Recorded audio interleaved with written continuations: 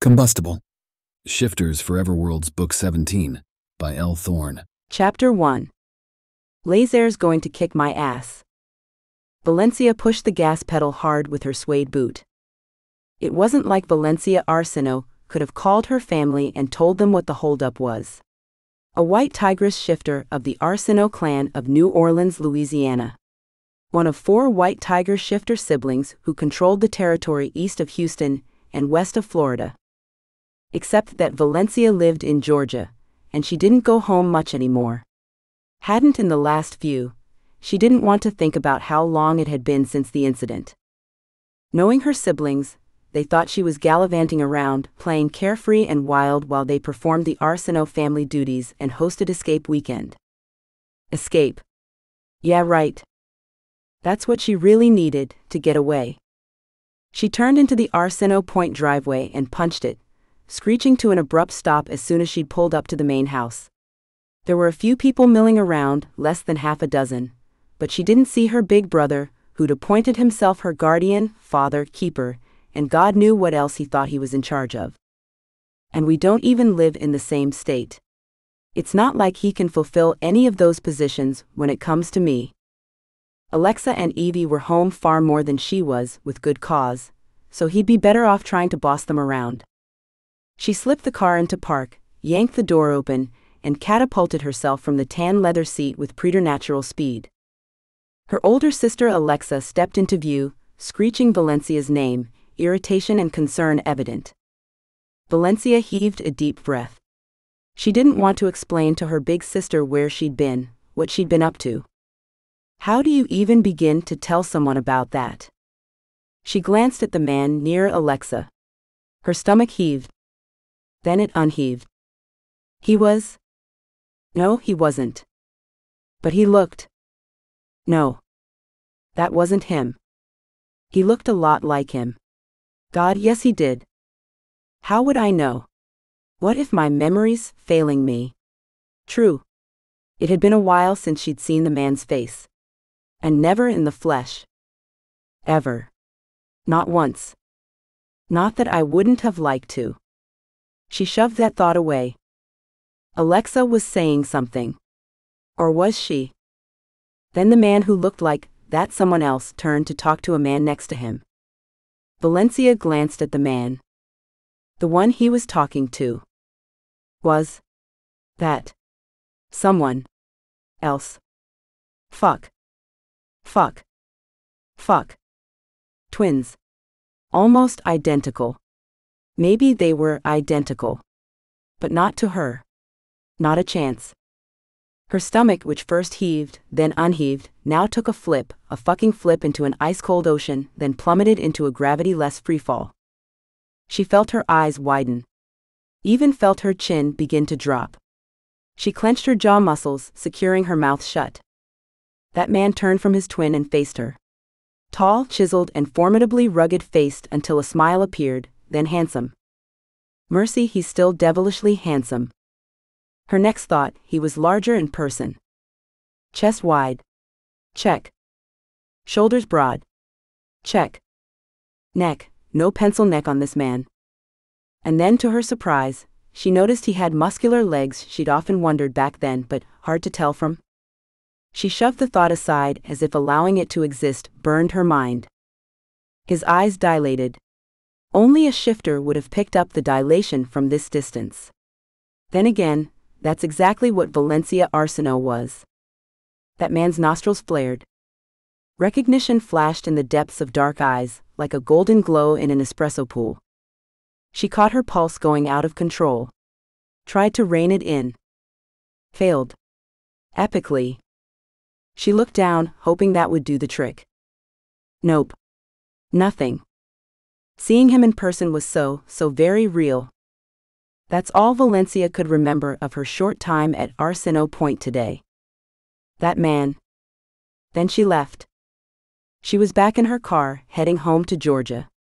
She couldn't remember what she said to Alexa, or what Alexa said in return. She remembered her few moments at Arceneaux Point, as though she were watching a silent movie, not actually there. Valencia was now hours away. Her pulse had settled finally, more or less. Sure, it was still elevated, but not to the point where she thought her heart would give. How could this have happened? What was he doing in her life? What was he doing at Arceneaux Point? What was he telling them right now? How they met? Would he admit he knew her? A searing sensation in her veins warned her of upcoming doom. She looked at the time on the dashboard. She needed to hustle if she was going to make it home before dark. The scorching in her veins intensified. Yep, no choice, she had to get to safety. Not only for her sake, but of anyone who intercepted her. Chapter 2. No fucking way. No motherfucking way. Rory couldn't tear his gaze from the car's taillights. He'd heard Alexa call her Valencia. Fuck, why didn't I pick up the resemblance? The two sisters did favor each other. Some. Valencia was a lush, short little thing. A spitfire in a stick of dynamite, though her figure was far from a stick. An exaggerated hourglass figure, just like he liked them. With wide-set green eyes and rich red hair straight, hanging past her shoulders. High cheekbones and full lips. Plump lips. Perfectly kissable lips. Damn. Damn. Damn. Just like he remembered. Except now she was in the flesh. In person. In real life. IRL, they called it. It stood for in real life, when people who'd met online would then meet in person, IRL. Except that had been something he and Valencia never admitted to wanting. As far as he knew, she didn't want it. As far as he knew, he couldn't handle it. His experiences left him unprepared to be involved. He studied the stunning beauty. No one could hold a candle to the short, curvy redhead that slipped behind the wheel of the cherry red BMW 3 Series and burnt rubber to get out of there. His twin brother Reese eyed him while he stared at the departing BMW. Hey. Reese nudged Rory with his elbow. You know her? Rory composed himself, then slipped his sunglasses on. Who? You okay? Rory let a breath out. Fuck no. Yeah, fine.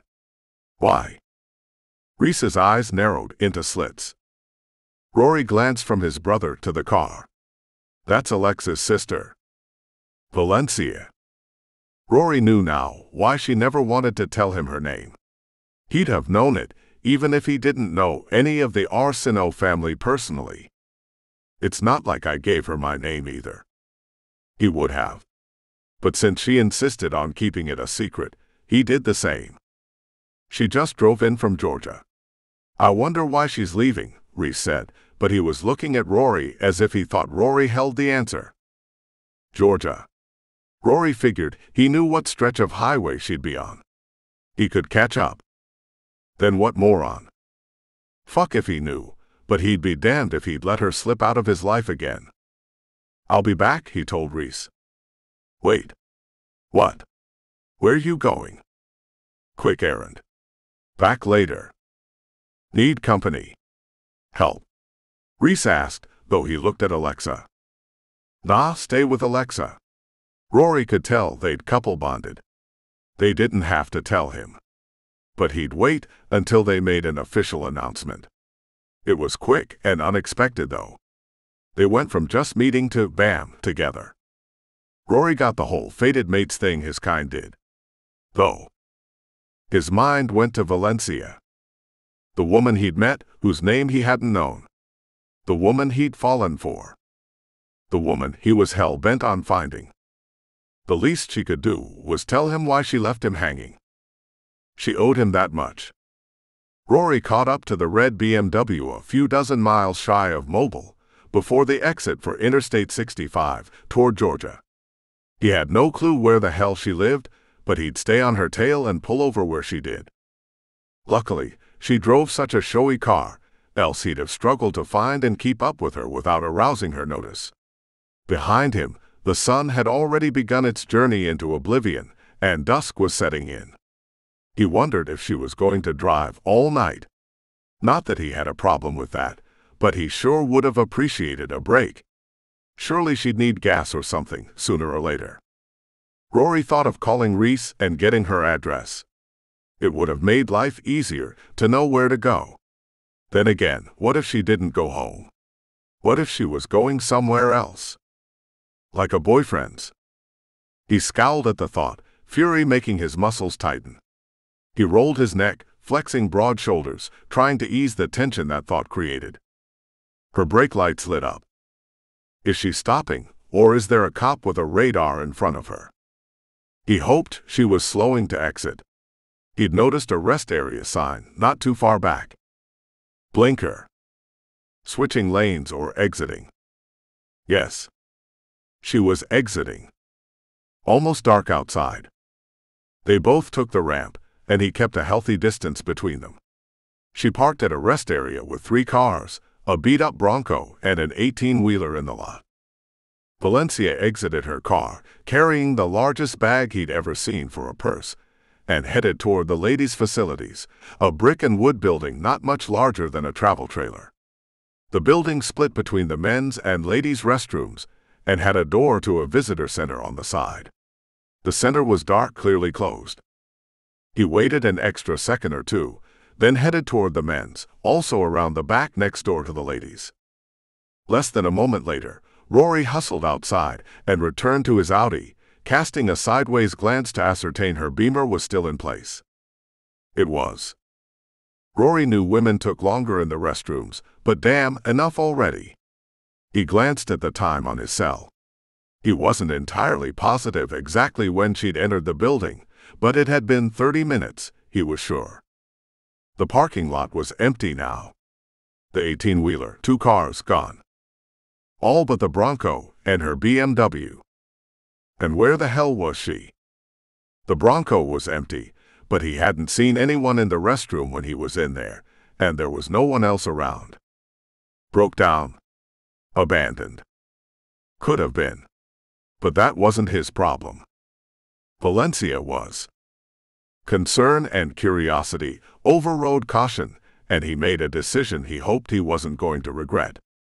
After finding there were no witnesses by using his shifter hearing and sense of smell, Rory made his way toward the ladies' part of the building. One quick final glance around the area to be sure no one would notice what he was going to do. Rory opened the door to the women's facilities and slipped inside with stealth. The restroom was dark, but his preternatural shifter vision could see everything as clearly as if daylight. 8 stalls. 8 open doors. All empty. What the fuck? There was no way she could have slipped out while he was in the restroom himself. He was way too quick. Unless she never went into the restroom. He stepped out and stood on the covered porch at the back of the building, surveying the thick woods facing him.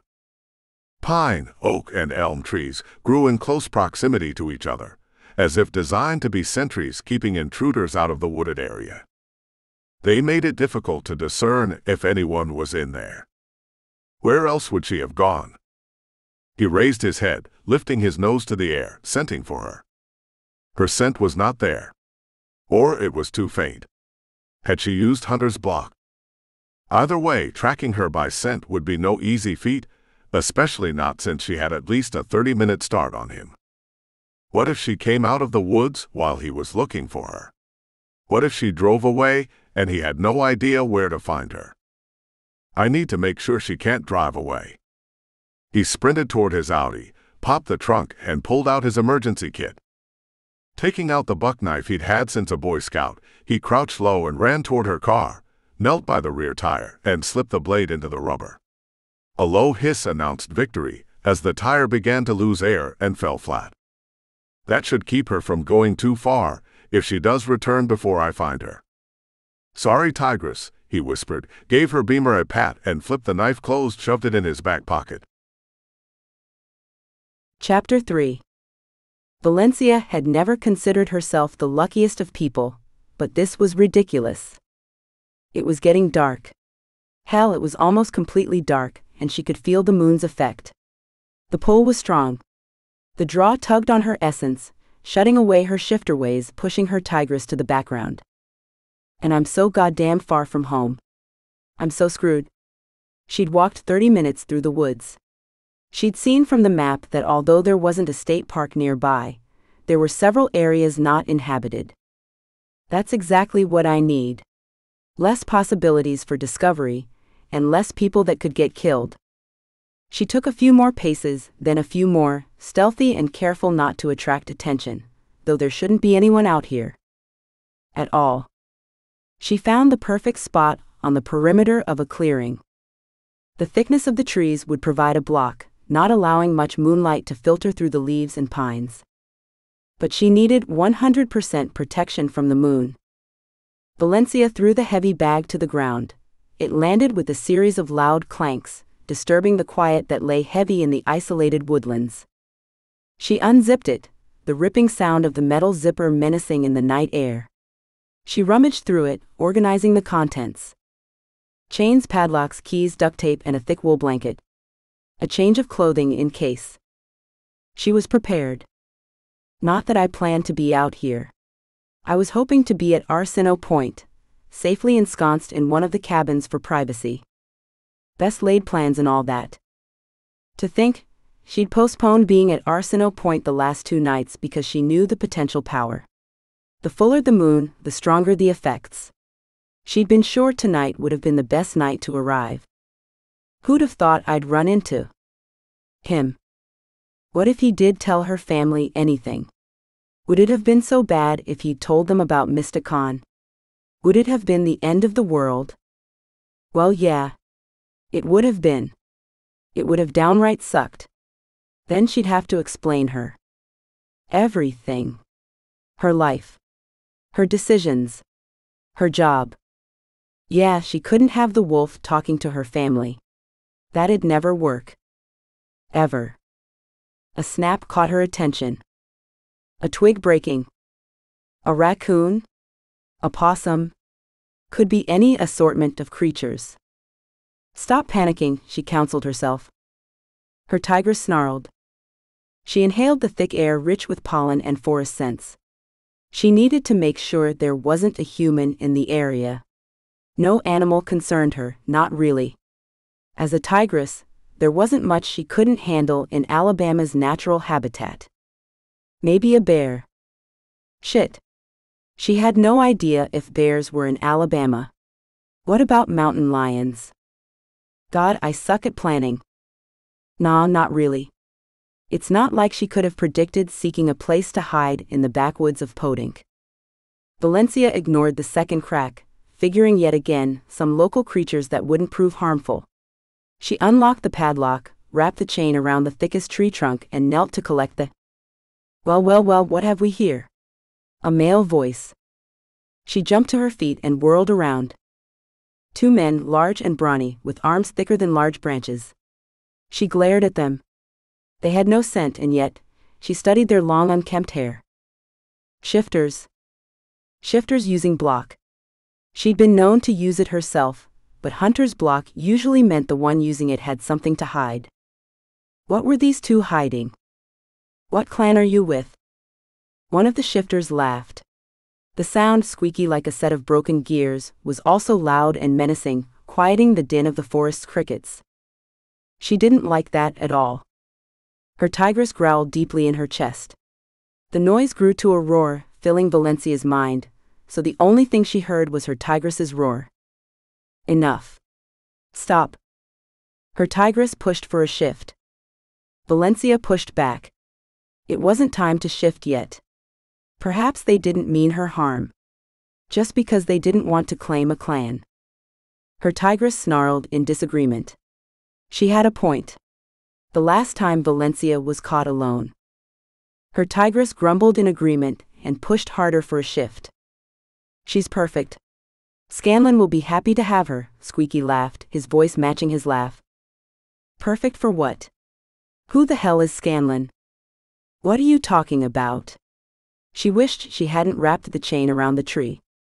It would have made a good weapon. Don't worry about it. Squeaky pulled his hand from behind his back and aimed a pistol in her direction. Before she could yield to her tigress's wishes and shift to attack, before she could protest or run, a dart flew from the end of the pistol and embedded in her thigh. The burning sensation dispersed throughout her body. Fuzziness spread alongside it. The two shifters became 4, then 6, then there were 2 again, but they were surrounded by a fog. Her limbs turned to jelly. She dropped to her knees, then laid her palms against the pine needles and dirt. Valencia shook her head. She tried to get her tigress to come to the forefront, but it was silent. Pushing as hard as she could, she still couldn't get the animal to step forward. I need to shift. I need to get out of this jam, right now. Her tigress was silent. Valencia didn't realize she'd moaned in frustration until the men started to talk. Why is she still awake, Ellis? Squeaky asked. She shouldn't be. Did you put the correct dosage in? Squeaky huffed in irritation. They are pre-measured. I don't mess with that. Shoot her with another. Hell no, Squeaky said. Scanlan will kill me if she dies. It's too damned hard to find good ones these days. So we carry her? Ellis's voice raised an octave. Fuck. What if she shifts into a tiger? If the trank works, she'll stay human. Let's wait it out. Let's move her. Not while there's a chance she'll turn into a man-eater. So give her another bump of the tranquilizer. I said no. Squeaky stomped his foot near Valencia's fingers. She felt the vibrations from his boot. She turned her head, tried to focus on him. She placed her hand on his boot. Don't. She struggled to get the words out. Don't move. More struggling. She swallowed the thickness the drug placed in her throat. Me. Squeaky moved his foot, then stood on her fingers. Don't tell me what to do. You're as good as dead. He ground her fingers into the dirt. Let's move her now. The tranquilizer's potency kept Valencia from feeling what he was doing physically, but the humiliation stung. Hands slipped under her armpits, another set grabbed her legs. She was hefted into the air like a sack of vegetables, as the two men began to walk through the woods carrying her face down. It'd be easier if just one of us threw her over his back, the thug called Ellis said. You're volunteering me, I suppose? This came from Squeaky. We could take turns, Ellis offered, releasing his grasp on her legs. Valencia thought she was going to fall. She squirmed. She yelled for her tigress in her mind. Silence. What the hell? She knew her tigress wasn't unconscious. She wouldn't be out while Valencia was awake. Would she? Help me get her up then, Squeaky's voice sounded strained. Wuss? Ellis grabbed her roughly and threw her over Squeaky's shoulder. Now let's go already. Valencia landed on Squeaky's shoulder and grunted as the breath was knocked out of her. No. Valencia protested. No moonlight. Shut up, wench. Ellis smacked her on the ass with an open palm, the blow stinging. Bastard. Yeah, shut up, Squeaky parroted, following suit and striking her already tender flesh. Each step he took on the uneven terrain was like being tossed around in a bumper car without padding. Be still, Squeaky commanded after a few steps. She couldn't help it. Panic set in. They were taking her out of the protection of the trees. Valencia knew they'd gone too far when she felt the burn. It started on her forearm. She glanced down. A beam of moonlight crossed her arm. In her mind, her tigress's roar reverberated, causing Valencia to cover her ears, though she knew it would do no good. The sound was not outside her head. The burning intensified. Spread through her body with the fierceness of a forest fire. A creaking, almost subtle and soundless, began deep within her body. Molecules loosened, reformed, tendons stretched, muscles rearranged. Valencia tried to push her tigress back, tried to keep the change from happening, but the power was too strong. This was no regular shift. This was the curse she'd brought upon herself. She raised her head. What the fuck? Ellis was staring at her. What? Squeaky pushed her off. She landed on the ground with a thud and looked at the two shifters. Her fucking eyes, Ellis exclaimed. What the hell is that about? Chapter 4. Rory managed to stay on her trail, but not because of scenting. Clearly she had taken Hunter's block and eradicated her scent. What else could have stopped him from picking up her tigress's essence? The skill he was thankful for that kept Valencia Arceneaux on his radar in the woods was his ability to track visual signs, not his animal abilities. He'd been the best in his unit long ago. Nice to see I didn't lose my skills. Broken branches and displaced leaves, along with the occasional print, allowed him to keep up, but stay a safe distance behind. Once he'd glimpsed her, then fallen back to make sure she didn't pick him up. He'd rubbed the pine needle-laden dirt on his body and clothes, smashed elm leaves against skin. None of this was enough to completely mask his shifter scent, but he hoped it would diffuse it somewhat. Unless the wind changed on him, he should be safe from discovery. The wind carried voices his way. A male voice. Then he heard Valencia talking. Was this a meeting? A boyfriend or lover? Fury and jealousy ran rampant through his body, clouding his judgment for a brief moment. He shoved those emotions aside. I have no rights to her. It's not like we ever. He shoved that thought aside. What the fuck was wrong with him? He slipped behind a tree trunk, concentrating his shifter hearing. There were two males. And whatever their relationship with Valencia was, one thing was certain, it wasn't friendly. He snuck closer, careful to stay behind large trunks. The men shot her with a trank. Rory knew all about tranks. You don't serve paranormal units in the military and not know about tranks. Too bad the private sector had access to them now. The special concoction, created especially for shifters, was devastatingly effective at rendering a shifter unconscious. Except, the men were confused. They'd shot Valencia with it, and she was still conscious. They hefted her, the two of them carrying her, then one slung her over his back with the help of the other guy. She landed on his shoulder with a grunt. Bastards. God, but he wanted to kill the sons of bitches. Rory reined his temper in. He needed to see if there were others, and what their intentions were. A few seconds later, they smacked her on the ass. He gritted his teeth and almost rushed them. They walked a few paces. She squirmed. They dropped her on the ground unceremoniously. He stepped out from behind the tree. His wolf barely under control, pushing for a shift, wanting to kill them. He didn't have a chance. The men were freaking out and staring at Valencia. Rory looked to see why. Valencia's eyes were blood red and turning darker quickly. He'd never seen a shifter do that. It was one thing when their animal's essence flared in the depths of their eyes, but what was going on with Valencia? No, this was very different. Her features began to change. Her skull widened, claws sprouted. She bared teeth, revealing dentition that wasn't human, definitely fangs. But she hadn't shifted. She snarled at the men, jumped to her feet, still in human form but with tigress characteristics. It was as if she were frozen mid-shift. Without warning, Valencia leapt toward the men. Don't say I didn't warn you. She wrapped herself around the man with a trank pistol and sank her fangs into his neck. She twisted her head, swiveling back and forth, savaging his flesh. The other man shifted into a brown bear and released a roar. The bear rushed her. Valencia jumped off the now dead human form, his throat ravaged and bloody. The bear swung his mighty paw, claws razor-sharp and lethal. Rory dashed toward them, beginning a shift that wouldn't take more than a few seconds. Shifting he practiced regularly, to keep adept and quick.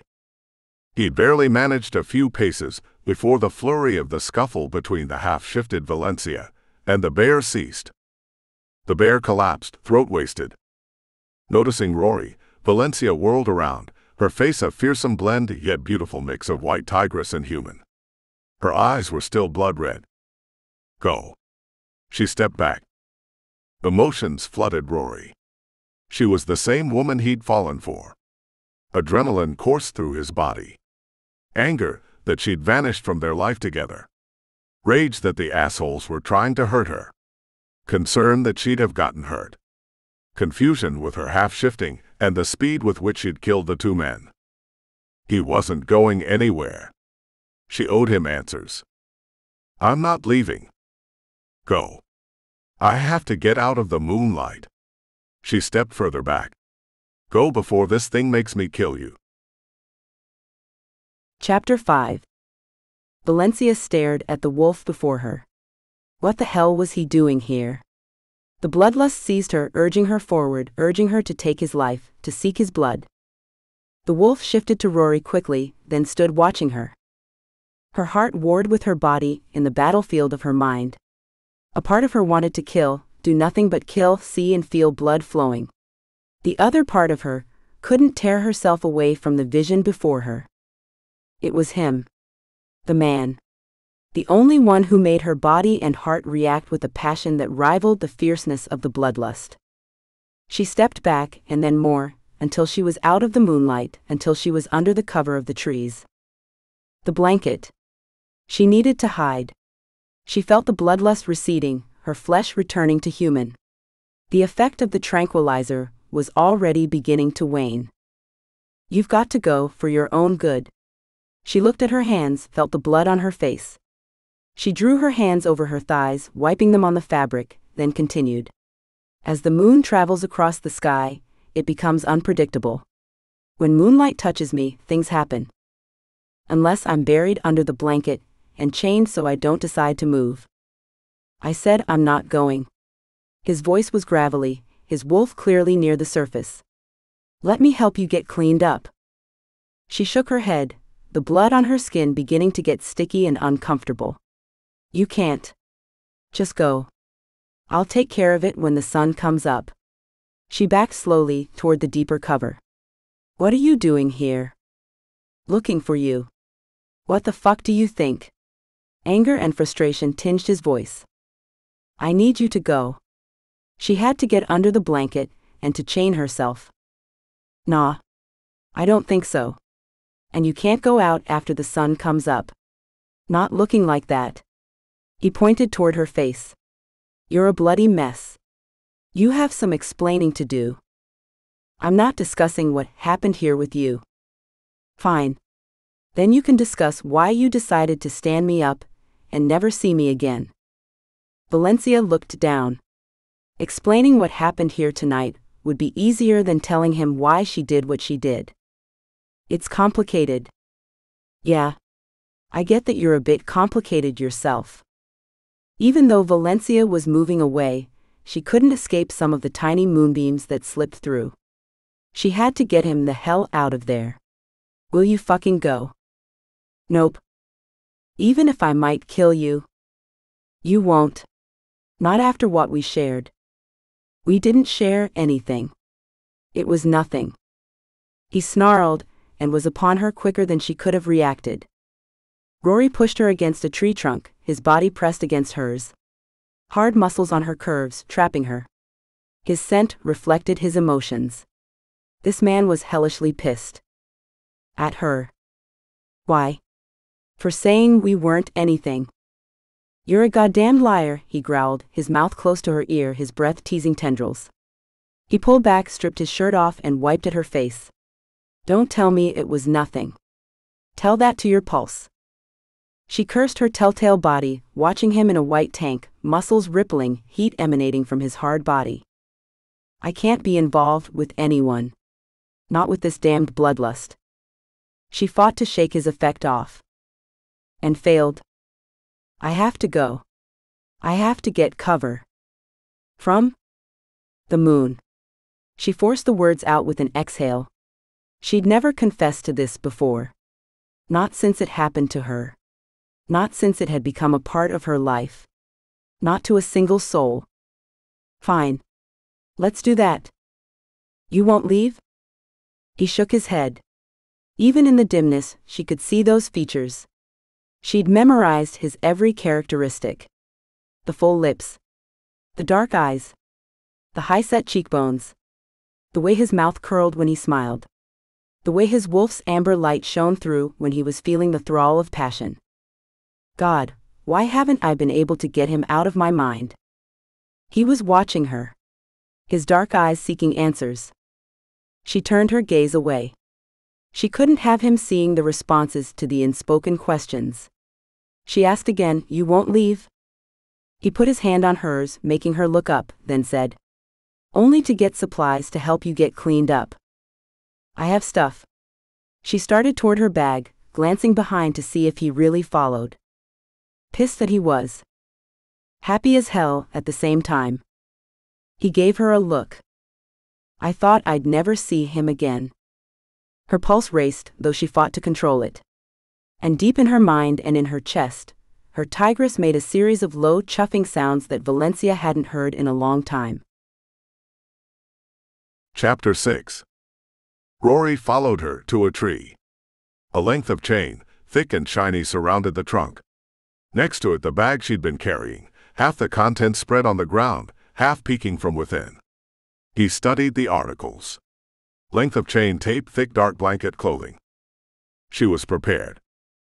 For what? Valencia. She looked at him, a curious gleam in her eyes. Was that because he'd said her name? Because he knew it? Of course he knew it now. He'd been around her family. Or was it because he'd never said it before? Because until today, he never knew the name of the woman he'd met and spent countless hours with, all of it online. Would you rather I call you by your screen name, Tigress Forever? A small smile curved her lip upward. God, he wanted to kiss her. He'd need to get her cleaned up. It wouldn't bode well to have anyone see her like this. He licked the pad of his thumb and ran it over her chin, clearing some blood. I have something better. She knelt and removed an item from the bag. Baby wipes? They work, don't make fun of me. She popped the top open, and the air filled with the aroma of the perfumed wipes. Pulling one from the canister, she handed it to him. Help me out? I don't have a mirror. He took the damp cloth and began slow, methodical swipes on her chin, then moving to the rest of her face. When all traces of blood were gone, he let the wipe drift to the ground, his fingers still touching her, cupping her jaw. He was torn with a dichotomy of emotions. Lust reigned, yet countered by the desire to have this woman as his forever. Love. Fuck, he didn't want to say that word. Hell, he didn't even want to think it. I don't do love. His wolf snarled at his miserable declaration. Shut up, Rory snarled back. I'm Rory, he said, because she didn't know him as anything other than Wicked Wolf. Half a year ago. Life had sucked. It wasn't that he had PTSD so much as that humanity, and shifters, had disappointed Rory. He was sick of seeing death. Sick of war. So when he came home from the service, he isolated himself. Rory had heard there was a dating site online for shifters, and other types. But other types didn't interest him. Then again, neither did shifters. Or romance. He had no interest in meeting women. But he was alone, and wanted to talk to someone. Anyone. Rory had wanted to serve his country more than he'd wanted anything else. Reese had no interest in the military, finding solace in his cabin in the Texas Hill Country. So Rory had served. Served until he'd found he had to get out or he'd make it personal. But he was all kinds of fucked up when he got home. He wanted nothing to do with people or shifters. It wasn't advertised, you couldn't troll it or find it by accident. You had to have a verifiable account and identity, but it remained private to the admins of site. Each individual could determine if they wanted to exchange personal information or even meet. He'd logged onto the Mystic Connection website, known as MysticCon by those in the know. He'd made his profile semi-private, but never put his name or location. He'd run into Tigress Forever on the third day. Shortly after that, he made his profile private. He noticed hers became the same. Neither of them were open to meeting anyone else. He'd shared his deepest, darkest secrets with her. What the war did to his soul. What the killing did to him. How he'd never wanted to see or be around another living being for the longest time. He'd been Wicked Wolf. Valencia was Tigress Forever. That was then, this was now. Chapter 7. Yeah, this is definitely now. Rory. The way she said his name gave him reactions. Fuck, her damn voice was like an aphrodisiac. Some of the reactions he hoped she wouldn't see. It always had been. But now, not distorted by a microphone over a computer. Yeah, his cock twitched and strained against his pants. That was the other problem. The sexual attraction between them had been explosive from the very start. It was downright combustible. Rory what? She asked. Rory Nielsen, of Houston. And you were at Arceneaux Point. She was clearly looking for elaboration. We were invited by Laser, my brother and I. Twins. He nodded. Did I see my sister with your brother? She didn't miss much, did she? Before you left like a bat out of hell. A smile crept to his face at the memory of the way she jumped in the car. Yeah. My brother and your sister. He couldn't elaborate more on that. Hell, he followed her and never got the details on how Reese and Alexa ended up together. She released a growl, then a low scream, looked down at her leg, and started to squirm. A sliver of moonlight was shining on the dark denim. The blanket. She managed the words in a hiss of pain. He grabbed a thick navy cover and flapped it open, then draped it over her. Tell me what's going on. Her eyes glowed red under the wool. No. I can't. Her voice had a hollow quality. Valencia.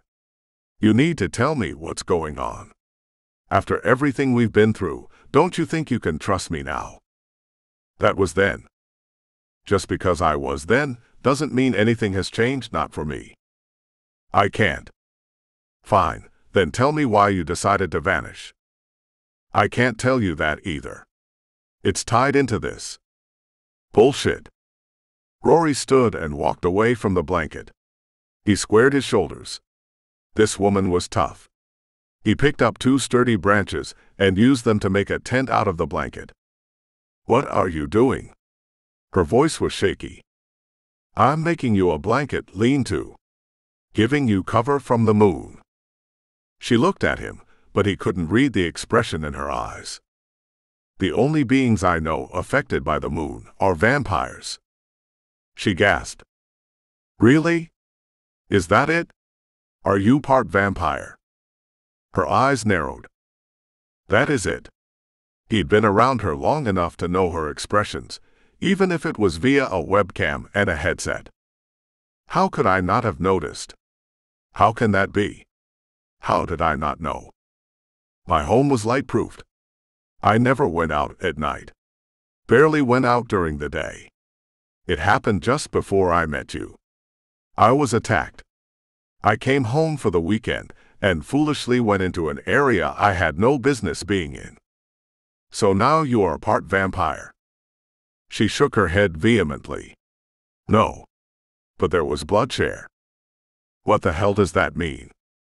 It means I have certain characteristics of theirs. It's the reason I don't go out. It's the reason I was on Mysticon. Mysticon is a dating site. It's a place to get to know someone, and then take it to the next level and meet in person. She turned angry, hurt eyes in his direction. Oh yeah, then why were we on for months and months and you never told me where you were from? Or your name? And you never asked to meet in person. I was working up to it. I wanted to. Fuck, did he ever? But he couldn't tell her that. Every damn time he thought he'd worked up the courage to ask her to take it offline, he froze. Now what was he supposed to say? I know, but I wanted to. I'm sorry. Yeah, he had no clue what to say to that. So this vampire thing. Fuck you, Rory Nielsen. I'm not a fucking vampire. I hate vampires. I have this damn curse. And I hate it. Why haven't you? Couldn't you? Is there anything that could be done about it? She exhaled in a large whoosh. I would have had to tell someone about it. Now you have. Let me help.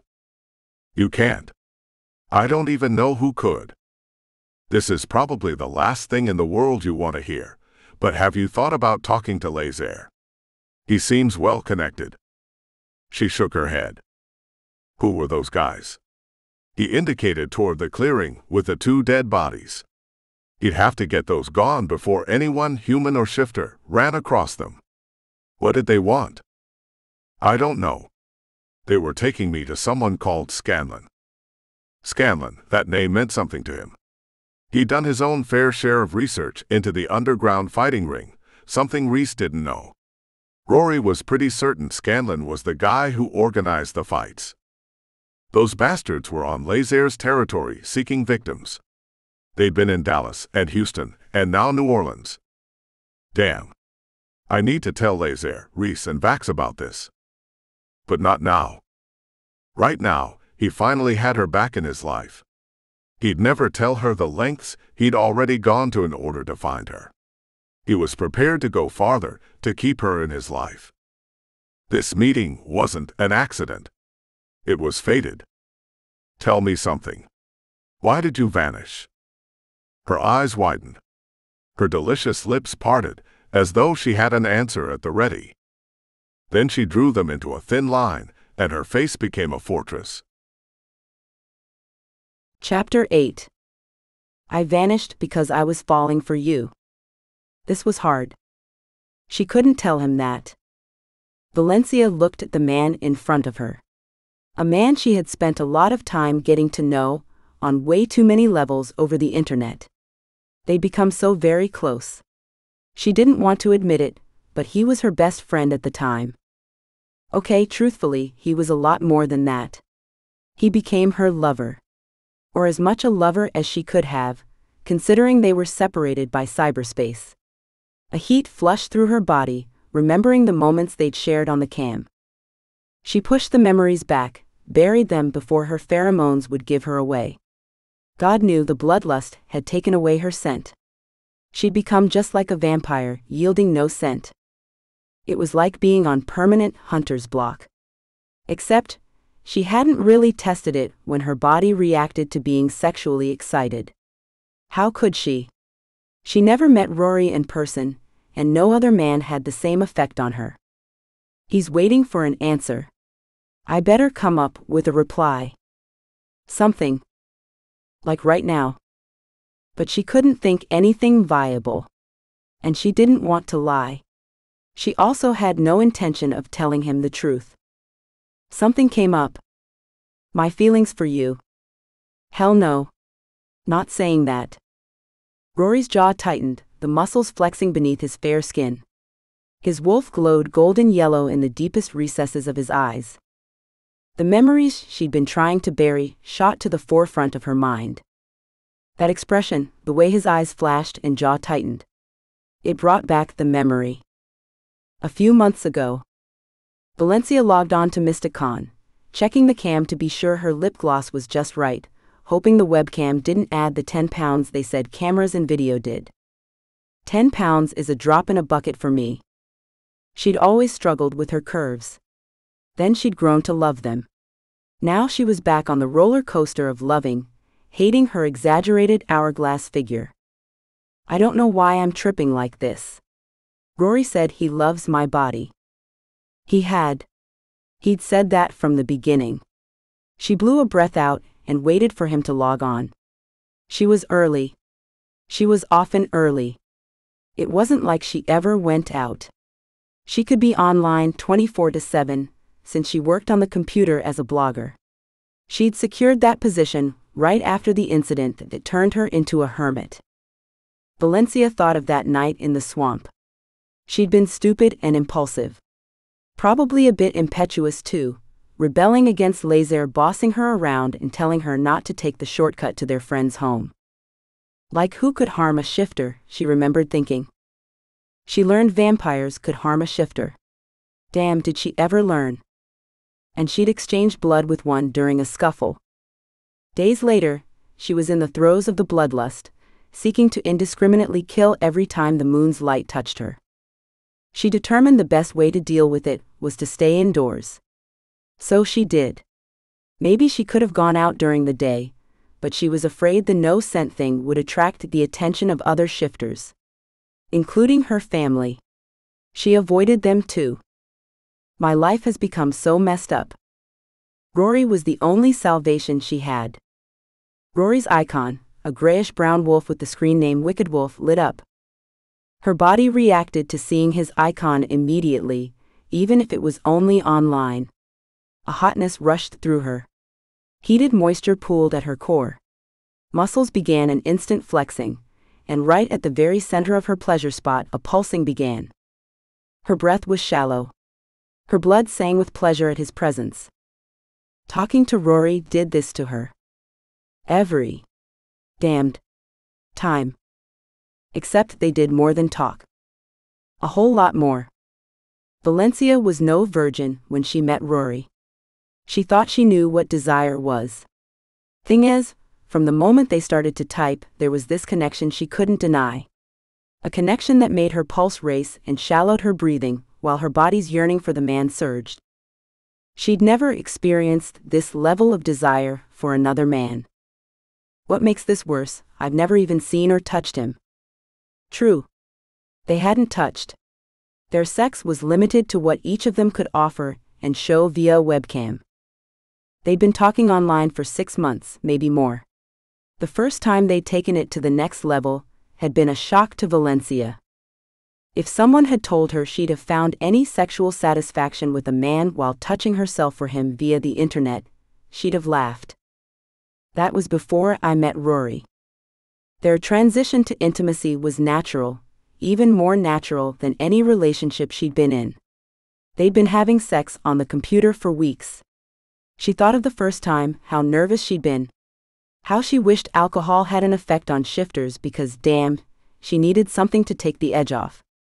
That seemed like forever ago. Now here she was, waiting for him to log on. Her hair done, her outfit picked out just for him.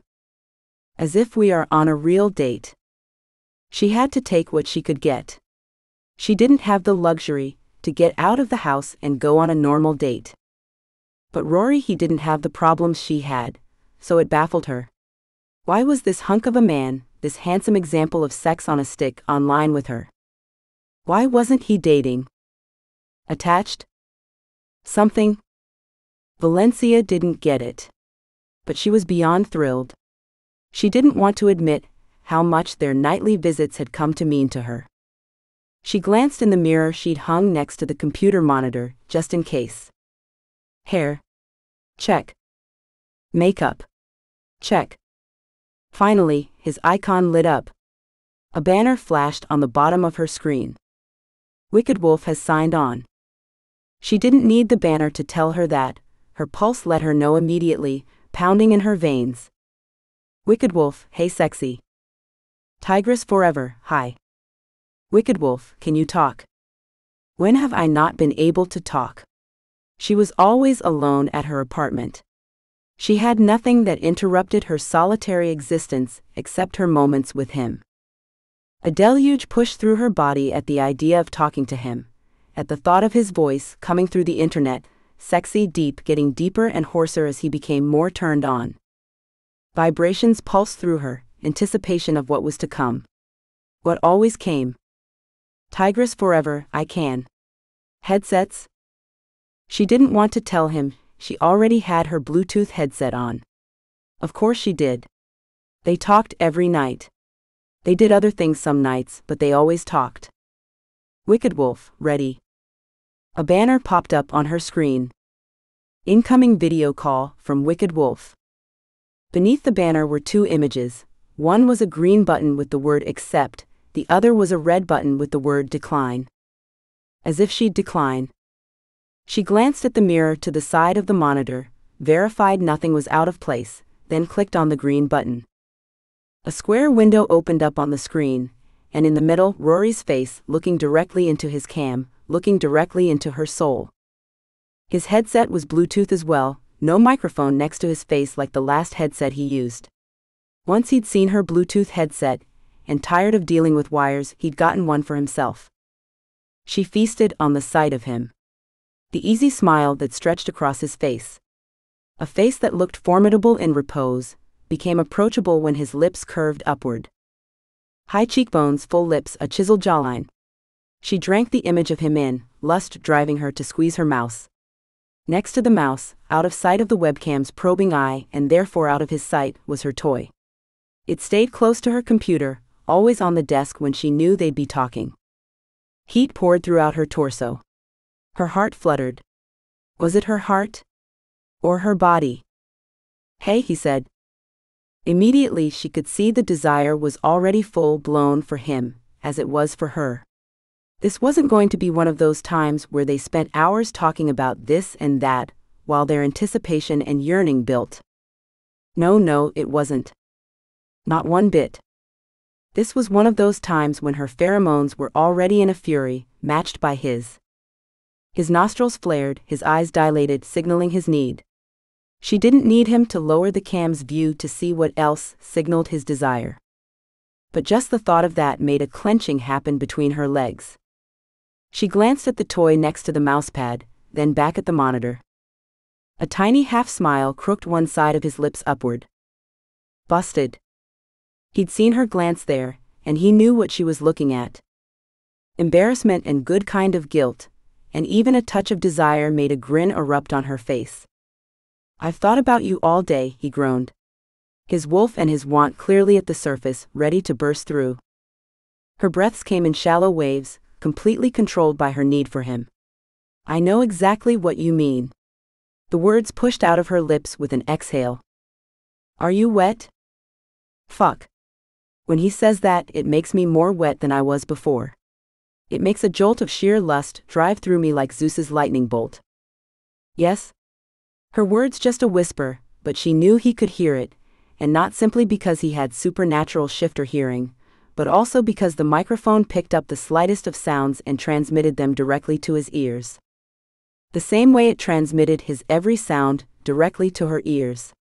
She heard the low groan, and it was magnified in her head, then it started a domino effect traveling through all of her. Her nipples stiffened against the fabric holding them in, pressing on the rough texture of the lace, making them harder. "Thought about you all day," his words were foreplay, like the strongest aphrodisiac, simmering in her, bringing her to a low boil. "Thought about you too." When didn't she think of him? She always did.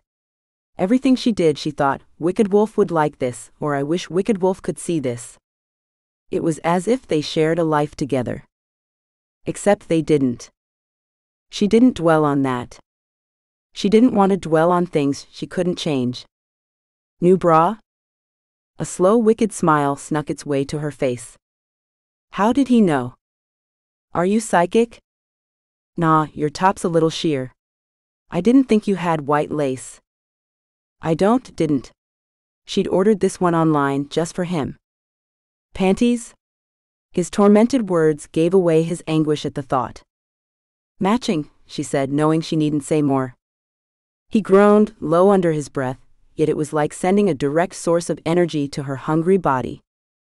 Her cam was centered above her waist, and secure with that knowledge, driven by her need, her fingers were finding their way downward on their own. Chapter 9. On his computer monitor, on the window that was supersized as large as it could be, because he wanted to see her as up close as possible. Rory had seen her glance to her right. He knew what she kept there, and he could tell from the golden gleam in her eyes and the dilation of her pupils what her body was going through. He could tell from her shallow breaths, barely making her chest rise, yet still pushing perky hard nipples against the white lace that contained them.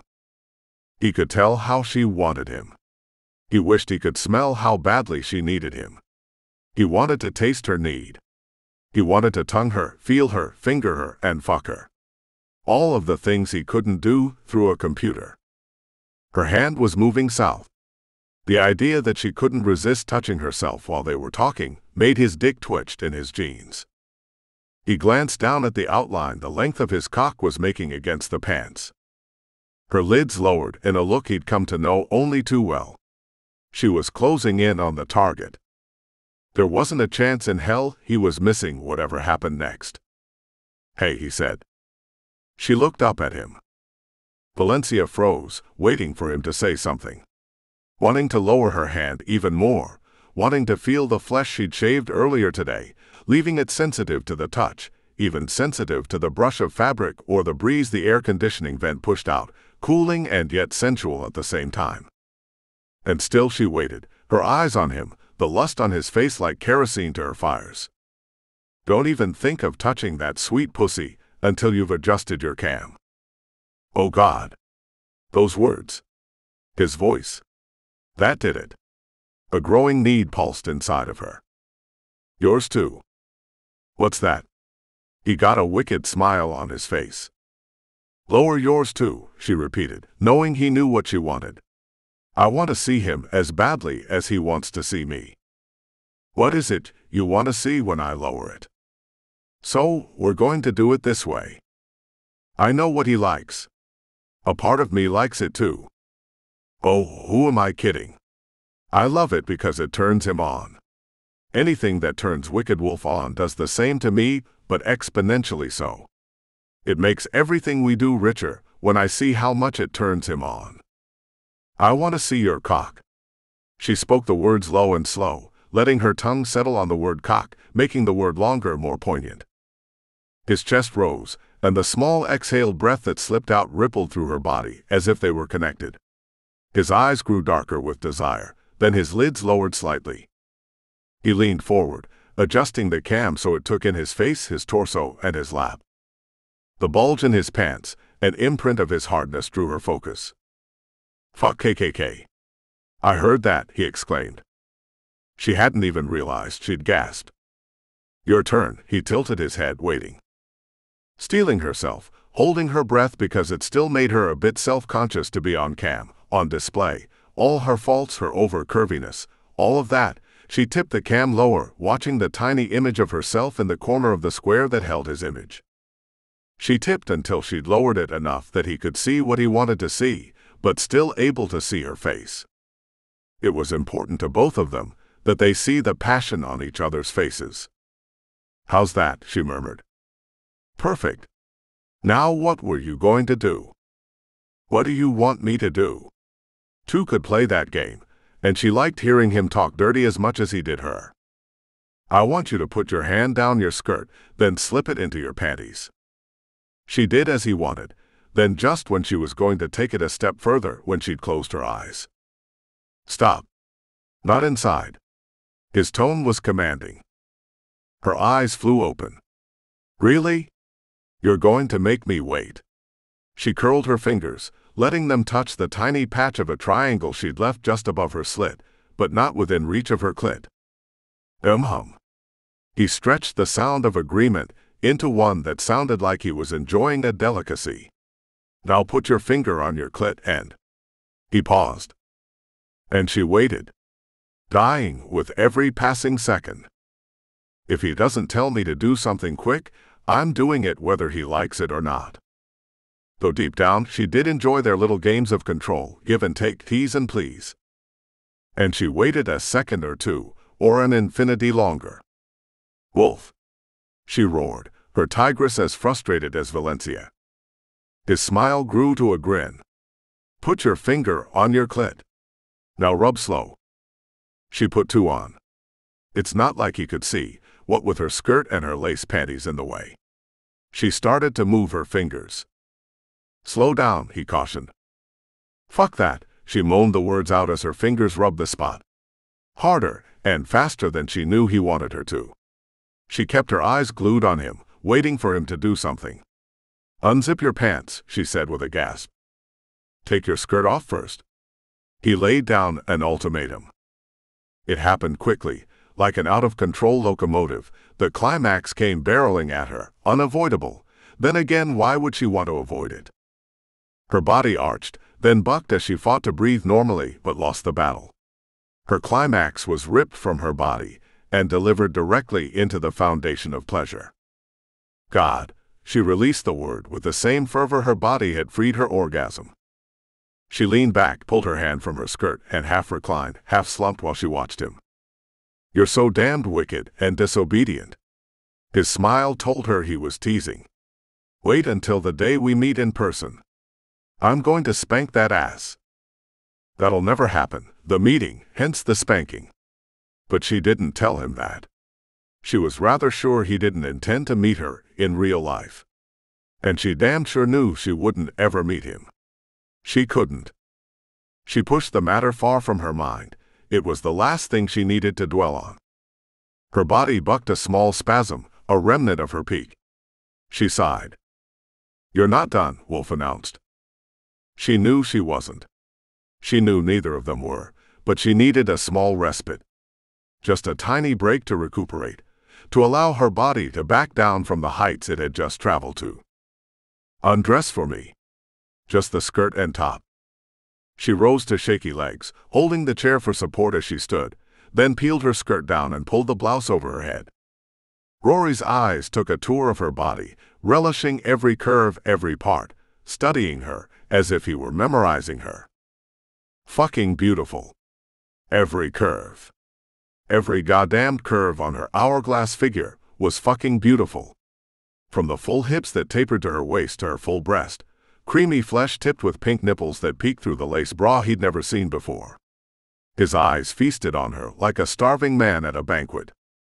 "I want you. Do you know how badly I want you?" Unable to contain his wolf or his cock much longer, he ground the words out through clenched jaws. Fuck, did he ever. Every bit of her. To taste her. To feel her. To see if her voice had the same timbre in person as it did over the internet. "As I want you," she whispered. Her fingers trailed over her skin, light caresses he could tell, even across cyberspace. Her gaze was focused on him, as if she were there with him, undressing for him. Fingertips traced the line of her bra, teasing him, teasing herself, dipping into the fabric, touching the hard nipples within, making them more prevalent, then exiting, trailing downward over the curve of her tummy toward the lace and satin-covered mound. A telltale damp spot bespoke of the orgasm she just had, as if she hadn't announced it with her own voice. Her fingers grazed the waistband of her panties, playing peekaboo, hiding under the fabric, then coming back up to trace the hem again, then toward her hip, then to the elastic at her thighs.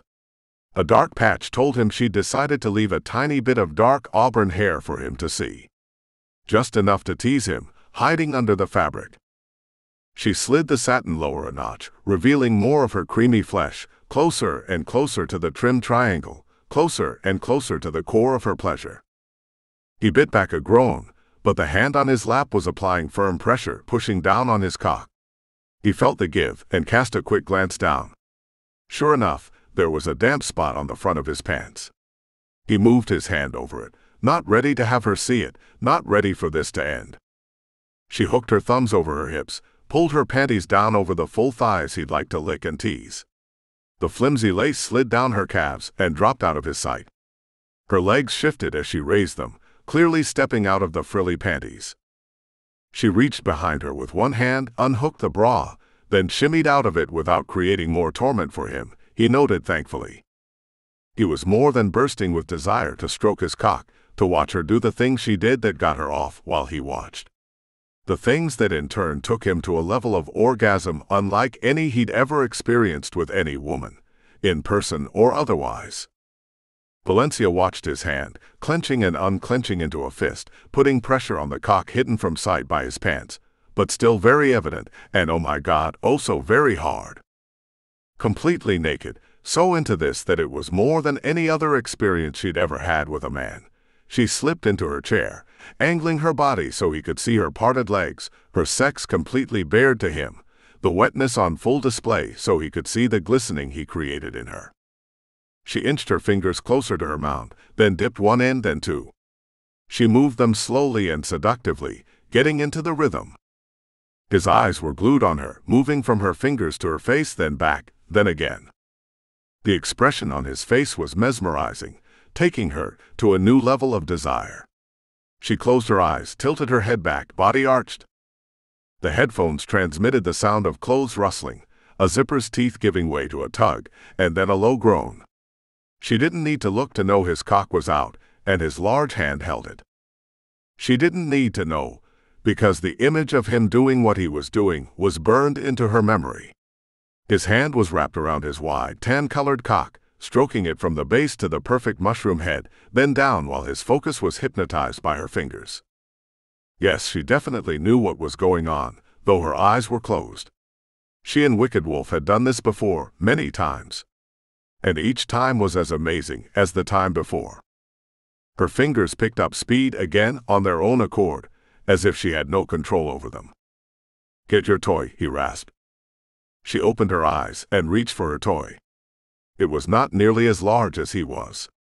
She could only imagine the exquisite delight of having his large cock pressing into her, touching her body from the inside, how he'd reach every part of her. Everywhere. Rory watched her exhale in anticipation. It ratcheted his desire, pushing him closer to that vortex that awaited him when he came undone. "Show me what you'd do if that was my cock." Valencia looked at the toy, then lifted her eyes, her bottom lip caught prisoner by even white teeth. Her tongue darted out. He groaned when her pink tongue ran over her lips. When she touched the toy to her lips, his cock jerked and swelled more. Keeping eye contact with him, she opened her mouth and took it in slowly, her cheeks hollowing, her lips sealing just behind the head. "Aw fuck," he released the words in an exhale. "Fuck. Fuck. Fook." He was too close. She was going to take him there much quicker than he wanted. She took the toy deeper, gagging slightly. The sloppy wet sound made him even harder. "Stop," he groaned. "I need a sec." She paused, pulled the toy out of her mouth slowly, her lips still wrapped around it. She released it with a slight pop, making his cock jerk. She lowered her hand, spread her lips. "Yeah, like that's not going to fucking push me over the edge." She exposed the sensitive pink bud that held power over her orgasm. Hell, his too. She spread the wetness over her swollen clit, picking up a pace. "Do it." She plunged the flesh-colored toy in deeply. "Hold it there." "No." Her rebellious response was tortured. "I can't." "You can." "No." "God. No. I need to." The toy in full, she pushed her hips up, trying to take more of it in, trying to emulate what she wanted to do without actually doing it. Trying to comply with his commands, but partially failing. She stroked the toy in and out quickly. Each time she plunged the toy in, the moisture made a sloppy sloshing sound. "I love how wet you get. I can hear it." Valencia would have screamed his name had she known it. "Fuck. Fuck. Fuck KKKK." His words exploded into her ears. He was close. She could tell from the tone of his voice. Another orgasm, equally strong, equally out of control, came heading her way, as unstoppable as a tornado. It grabbed her in its clutches. Raw. Hot. Untamed. She dug the nails of one hand into the chair's leather armrest while her hand worked maniacally, pitching her closer and closer until she felt her muscles clasp the toy in the throes of her orgasm. She bid farewell to discretion and quiet as she began a low moan that made a fast crescendo to a scream. She collapsed, slumping forward, still grasping the leather as aftershock followed aftershock. Exhausted, spent, blissful, she looked at the hard body of the man who watched her with a gentle look on his face. His wide chest and broad shoulders were coated with a film of sweat. Sweat she'd never get to feel. Never get to taste.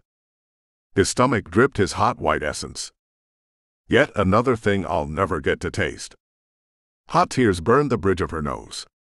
She didn't even know his name. Chapter 10.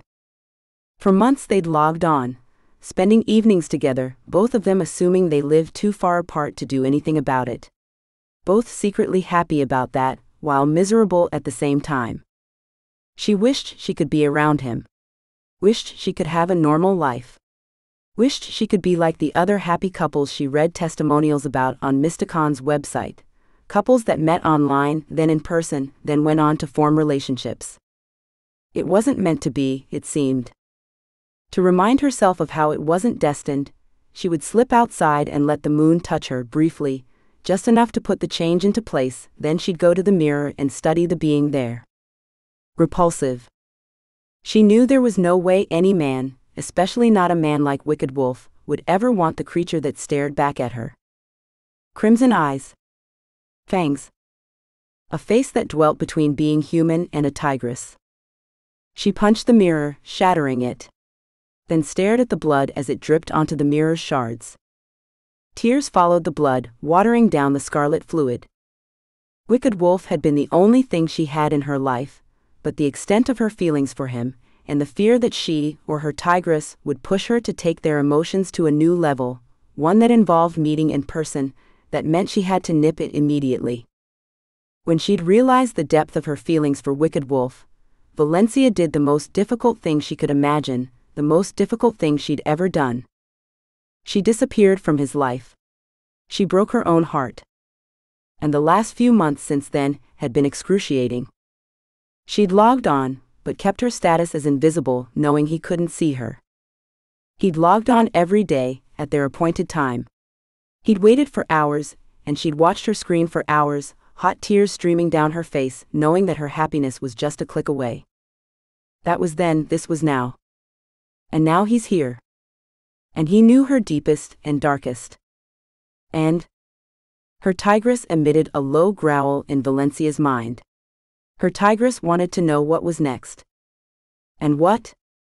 As if Valencia didn't know what her tigress wanted. Chapter 11. Rory waited for her to answer his question. Why had she vanished? Things had been so fucking perfect. He was right there, so into it, ready to take it to the next level. Then, poof. Gone from his life. She never logged back on. He'd watched for the icon next to Tigress forever to light up. He'd even put the damned Mysticon app on his phone, so he could check it when he wasn't at his computer. Nothing. She never logged on again. Worried that something had happened to her, he'd contacted Mysticon and asked them to contact her. That had been futile. They'd refused to intervene, quoting some kind of bullshit about privacy and rights. Okay, the rational part of his mind got it totally. But his wolf didn't. And the part of Rory that knew she was supposed to be with him didn't get it either. So he decided to reach out. Being in the military's secret paranormal special ops unit had its perks. He had connections. He'd contacted one of the guys attached to his unit and asked if he could grab her info from the Mysticon database. No luck. His friend said their security was too tight. Then Rory had come up with another idea. Buy the company. That way, he'd have access to all their records. He'd contacted his business broker the day before they left for Arceneaux Point. And lo and behold, here she was. He'd have to cancel the buy order on Mysticon when he got back to town. I have blood on my clothes. Nice diversion tactic, changing the subject. Since you're so prepared and all, can I take it you have a change of clothing? She nodded. And you'd like privacy? Stupid question really, he thought. He'd seen her naked. That was on cam. That was then. Maybe she didn't feel the same way now. It was so damned hard to tell. He stood and walked away from the makeshift woolen blanket tent. He may as well take advantage of this time and call someone out to take care of the bodies. He could call Laser and see who he could assign. Or he could call May and see if she had any contacts in the area. Nah, both those options would involve questions he would have to answer. He'd call his own guys out to handle it. They'd assume he did it, and that would be the end of the matter. They could be here before dawn if he called them right away. He fished his cell phone out of his pocket. A twig snapping caught his attention. Did those Scanlan flunkies have cohorts in the area? He poised ready to sprint back to Valencia when a large form stepped out of the shadows. Theo. Rory's shoulders slumped in relief. It wasn't someone who'd be a danger to Valencia. Then a thought hit him, and his stomach tightened in knots. The smell of death, thick with blood, permeated the air. Theo would have questions. Damn.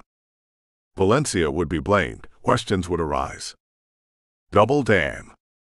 Theo cocked his head, nostrils on a nose perched in an olive complexion flared. I'm following Valencia. What are you doing here, Wolf? And why are there two bodies in the clearing? Rory's instincts to protect her from prying rose. She's here. They were trying to hurt her. And you did that? Theo asked. You killed them? Before Rory could answer. I'm done. Valencia's voice carried through the thickness of the forest. You can come back. A part of Rory, a huge part, rejoiced. She did want him back. Even if it was as nothing more than someone who shared her secret, at least she wasn't shutting him out. He studied Theo. What was the large lion shifter going to do now? She's waiting. Theo nodded in Valencia's general direction. And I'm guessing it's safe to say she's not expecting me. Rory nodded. Safe to say. Why are you here? When she left so abruptly, Alexa became concerned. She asked me to keep an eye on her. How the fuck did I not notice him trailing her, us? Rory knew how.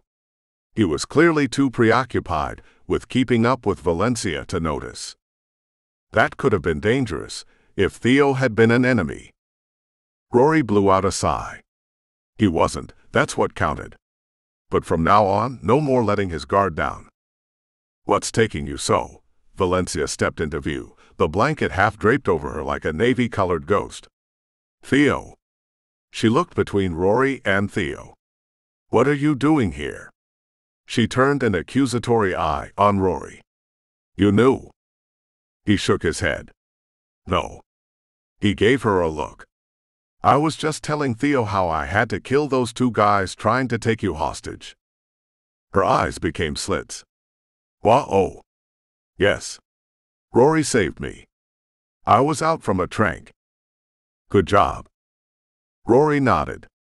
She'd taken his lead and run with his story. And she was in fresh clothing. They got lucky on that one. Theo would never have bought the story if she was the one with the most blood on her. As it was, Theo would assume Rory had shifted and killed them in wolf form, which would not leave blood on his clothes, unlike Valencia's weird half-shift thing. Theo frowned, as if something was on his mind, then a smile appeared. Glad you're safe. Alexa would want you to go back to Arceneaux Point. He stepped forward and gave her a hug. I'm not. Valencia's words were blunt. Theo's frown reappeared. Valencia took a step back. Before Rory could warn her that the toe of Theo's boot had pinned her blanket to the ground, she was stripped of the wool and stood before them, uncovered. Beams of moonlight penetrated the tree's thick cover, alighting on Valencia. A snarl, then her eyes began their transformation to crimson. Her face stretched, mouth adjusting, fangs extending. Her claws shot out from the tips of her fingers.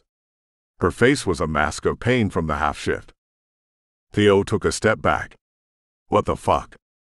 Rory rushed forward, jerking the blanket free and throwing it over Valencia, holding her, hiding her, allowing her the time to shift to herself. Theo watched them open-mouthed, his expression confused. After a few moments, arrhythmic motions and silent sobbing alerted Rory that she'd become fully human again. He kept his arms around her, shielding her, though she was still under the blanket, still crying. Rory looked toward the cleaning. I was going to call my men to clean up the mess, he told Theo. I'll have it handled. Theo turned toward Valencia. His expression softened, as did his tone. Valencia. I know someone who can help you with your situation. Chapter 12. Valencia pushed the blanket away from her face, but kept it at an angle to still provide cover. She was thankful that Rory didn't move his arms. She looked at Theo. What could the lion shifter know about this? Who could possibly help me? Leandra. Leandra Mathieu. Valencia knew that name, though she didn't know her personally. She'd heard a rumor or two, things whispered when no one thought she was paying attention. He nodded. How do you know that swamp witch? An amber light gleamed in the depths of Theo's dark eyes. Valencia could have sworn she saw anger flash across his face. What's up with that? Yeah. The anger was gone from Theo's face. I think if anyone could, she would be the one to help. Hang on. He stepped away, pulled a phone out of his pocket, spoke into it, then returned, the phone tucked away again. There'll be someone here to take care of the bodies within the hour. You have guys this close? Rory asked. We're hours from Arceneaux Point. A different streak of panic rushed through Valencia, even though Rory told Theo he was the one who killed the two thugs. What had Theo told her family? Is that who he called? What did you say? Was that Alexa? Did you talk to her? No. I called my team. Theo patted her shoulder. Relax. I don't want to disturb Alexa. She and Reese are on the way to New Orleans to look for Evie. Why? What's Evie done? Theo shook his head. I think she's pitching a fit because Mason Martinez was at the Masquerade Ball. What? Evie's ex? Why was Mason there? I am so out of touch. He's part of your family now.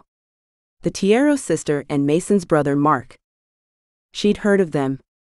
She'd gotten an email from Alexa about the Tiero cousins, family members that none of the Arceneaux siblings had met. Another email announced their cousin Vittorio Tiero, called Vax, had taken a human as a mate and upset the old-school European apple cart. Yet one more informed her that Vela Tiero and Mark Martinez had become a couple. God, my life is a series of emails. Emails but no contact. You should come home more often. Theo's tone wasn't accusatory, but there was an underlying manner that plucked at her guilt. I know. I've had a lot going on. I can vouch for that. Rory's arm was still around her. He pulled her closer against his body. Theo cocked his head. You two know each other? Yeah. Another squeeze from Rory. Valencia leaned her cheek against his chest. He was her knight in shining armor. She'd have to leave him yet again, but for now she could enjoy his presence. His strong arms. The scent of him, all male, musky, a hint of earthiness and pine. Rory moved the blanket slightly so it covered both their faces. He looked down at her. She liked the half-wicked smile on his face. She wanted to return to it. How did I ever walk away from this? How will I again? Follow me. We'll take my truck. Give me your keys, both of you. I'll have my guys bring your cars back to the house. We'll zip to Leandra's quickly. Chapter 13. Rory looked at the time on his cell. It took the three of them a hell of a lot less time to return to Arceneaux Point than it did to get to the spot where Theo found them. Theo wasn't kidding when he said they'd zip to Leandra's quickly. Theo drove past the driveway that led to the main house. You know where you're going? Valencia asked, from under the cover of the blanket Rory had draped over her. He'd kept his arm around her. There was no way he was letting her go. Not after losing her the first time. He felt her heartbeat synchronizing with his, the two pulsing as one. He lifted the blanket and leaned in. I'm not letting you go, he whispered, knowing Theo could hear his words with his shifter hearing, and not giving a damn if the whole world heard them. She gave him a small nod, but sent him a warning with her eyes. Rory put the blanket down, leaving it open enough for her to look out. Moments later, Theo pulled onto a country road, sending pebbles and dirt flying. He kept driving, the road turning into more of a lane, then almost becoming a wide path. The plant life changed, yielding to cypress trees and reeds, the scenery more marsh than woods. Rory looked out both side windows. She lives in the boonies? Valencia adjusted the blanket, moving it aside. That's why they call her Swamp Witch. Theo slammed on the brakes, pitching them forward, no seatbelts to stop their forward momentum. Bracing himself with one hand, Rory grabbed Valencia to keep her from pitching into the dash. What the fuck? Theo glared at the blanket. Don't call her that. You don't know her. Valencia raised the blanket above her head. I'm sorry. It's what Evie and I called her when we were younger. We heard stories. Her voice was genuinely contrite. Theo put his foot on the gas, nosing the truck forward, his profile as if cast from granite, his expression unapproachable. A few hundred yards later, he brought the truck to a stop, this one a lot less abrupt, then killed the engine. We walk from here. I don't want to risk the truck getting stuck. Should we have done this in the morning? Rory asked. So she doesn't have to be wearing this blanket? Can't. I'm leaving in the morning for New Orleans. What is it you think the SWA, she bit the words back, Leandra can do to help me? I don't know. But if anyone can, I'd put my money on her. Is she really that powerful? Rory asked. She is. Theo opened the door, pulled his large frame out of the pickup, and looked at them expectantly. Rory got out of the truck, then held the blanket above her so Valencia could get out without having to wrestle with her oversized wool protector. She gave him an appreciative glance, then slid across the bench seat. He moved the blanket along with her, ensuring she was covered the whole time. Theo flicked the button to lock the doors on the truck, then closed his softly. Make sure you don't? Valencia shoved the door closed with a loud slam. Slam the door, Theo finished his sentence. Beneath the blanket, Valencia winced visibly, then murmured a soft, I'm sorry. I'd rather not attract any attention. I should have known better. Her tone was remorseful. Theo nodded, then stepped off the road, to use the word liberally, and headed toward a cluster of trees and bushes. Ready? Rory put his arm around Valencia. She looked up at him. So ready to end this hell. The blanket moved slightly. A sliver of moonlight touched her face. She gasped. A low growl came deep within her. Her emerald eyes, glowing almost a luminescent green, were now infused with a dark crimson. Rory covered her up immediately. Careful. Chapter 14. A sob, one of pure anger at her helplessness in the situation, slipped from Valencia's lips. She buried her face against his chest, breathed in his scent, breathed in his manliness, his wolf. And his love even. I'm not weak. I'm not. This fucking situation was getting the best of her. She should have stayed home. The blanket raised high, and Rory's head slipped beneath it. I hope Leandra can help. His voice was filled with empathy, clearly suffering alongside. She pulled her cheek away from his rock-hard body. We should go. Theo's waiting. First. His lips curled into a wickedly sexy smile. She knew that look. Oh. My. God. She knew that look way too well, though she'd never seen it in person in real life. It made every sensor in her body scream for him. It was much more intense than anything they'd ever done on the computer, anything she'd ever felt with him. It was the way he looked at her, the look she knew but more powerful, like having a ball of energy bouncing between them the size of a big-ass meteor. And it was crashing and ping-ponging throughout her body and mind. Just when she thought he would be the aggressor, just when he probably thought the same, her tigress and maybe even her damned vampire blood took over. Fuck it.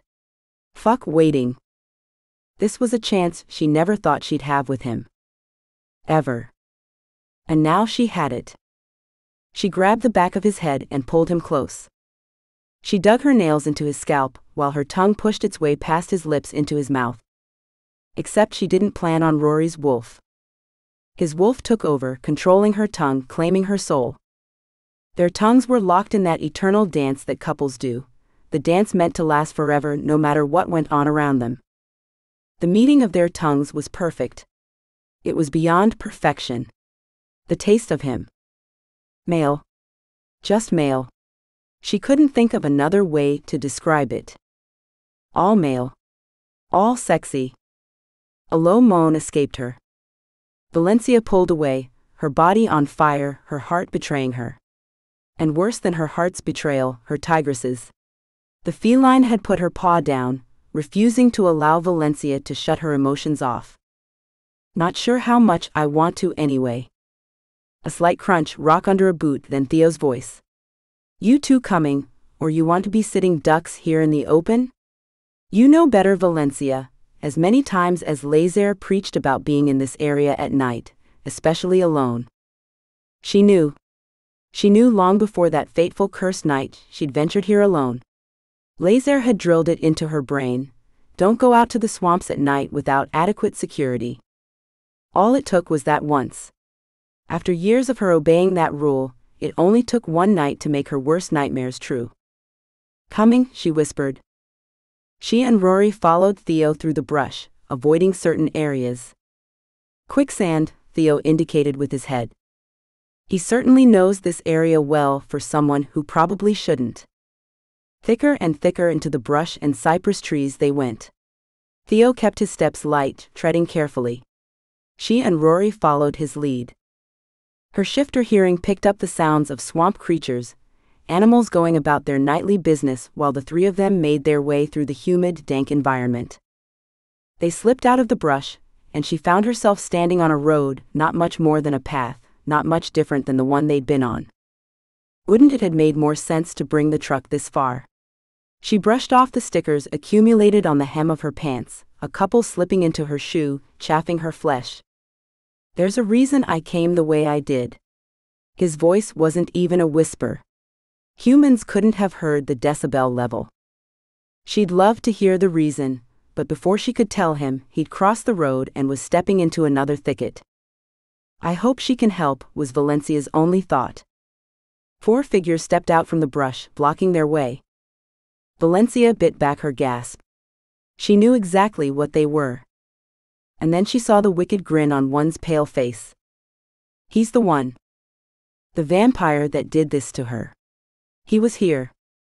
Theo froze in place. Rory did too. Valencia had frozen the moment she saw their shadowy silhouettes enter her line of vision. Valencia inhaled deeply, picking up no scent of him or his companions. A sneer came to her face, one she was glad was hidden by the blanket that still covered her. She felt hatred for this creature. For all of his kind. A hatred like one that had never burned in her before. Pressure erupted in Valencia's mind. Her tigress. The bloodlust. The tigress wanted their blood. The tigress wanted their deaths. The tigress wanted it more than Valencia did, if that was possible. She pushed her tigress back. This is not the time. Not yet. He hadn't seen her. She studied his features in a way she'd never had a chance to before. He was a strikingly attractive man, in a stark way, the way an iceberg is beautiful, but you know it's deadly. He was ageless, the way humans thought shifters seemed ageless, but exponentially so for the vampire. His skin was flawless, not a single pore evident, not even to Valencia's preternatural shifter vision. His eyes were a dark red, and that instantly reminded her of what her eyes had looked like when she'd seen them in the mirror during a bout with the bloodlust. This caused hatred to burn anew, giving her tigress a foothold into a shift. An excruciating pain in her gums preceded her fangs bursting forth with tiny audible pops. Not now, Valencia snapped at her tigress in her mind. Her tigress's response was a threatening snarl. Valencia closed her eyes, concentrating all her energy on controlling the beast within that wanted nothing more than to feel their blood's life escaping their bodies. She may have closed her eyes, but the vampire's image was burning into her mind's eye. His dark hair, longer than was probably fashionable when he was turned, was now perfectly acceptable. His high cheekbones boasted an aristocratic bloodline. His thin upper lip bragged of a cruelty she knew firsthand. Tall and lean, he was far from skinny, and she knew from experience he was far from weak. She squeezed her eyes tightly to make his image go away, but all she could remember was that night. Chapter 15. That night all those months ago. Valencia should have listened to Lazer. She made her way through the bayou. All alone, looking for a shortcut. Each sound made her jump, then it made her giggle nervously. I'm a shifter. What do I have to be afraid of? Less than an hour later, Valencia didn't ask herself what she had to be afraid of as she lay on the ground. She also knew the answer wasn't vampires. The answer was death. The hellish death that she was experiencing as she lay on the ground, covered with pale dirt and caked blood, while several vampires stood nearby, one so close she could almost touch his shoe. Polished and spotless. How can his shoes be so clean? A part of her mind wondered, while the other part tried to wrap around the notion she was dying. She had to be dying, for what else would cause this misery? Bile rose to her throat, then erupted from her lips, spewing messiness onto the hand she'd raised to stop the vomit, and onto the vampire's shoe. A half laugh escaped her at the nasty yellowish-green spots on his shoes. Her mirth didn't last long, as yet another throe of the death she was in seized her. Anvils were splitting her head open. Or maybe it was big-ass lumberjacks wielding the largest axes known to man. The jerking upward to vomit had caused Thor's hammer to pound. Her vision clouded as the area around her turned reddish-black, with tiny pinpoints of crimson fireworks showering in the background. A chill ran through her body that had nothing to do with temperature. Her tigress pushed for a shift. She heard voices and looked at the vampires. The tall dark-haired one with the vomit-splattered shoes was talking to his cohorts. Then he turned to Valencia. "You're mine now. We've bloodshared." He turned back to his friends. "Think she'll do the bloodlust thing? I've never seen it. I've heard about it though." "You should not have done that," one of the other vampires murmured. "You know better than to bloodshare with a shifter. It's forbidden." "Too many things are forbidden, by damn. I wanted to see what the fuss was about.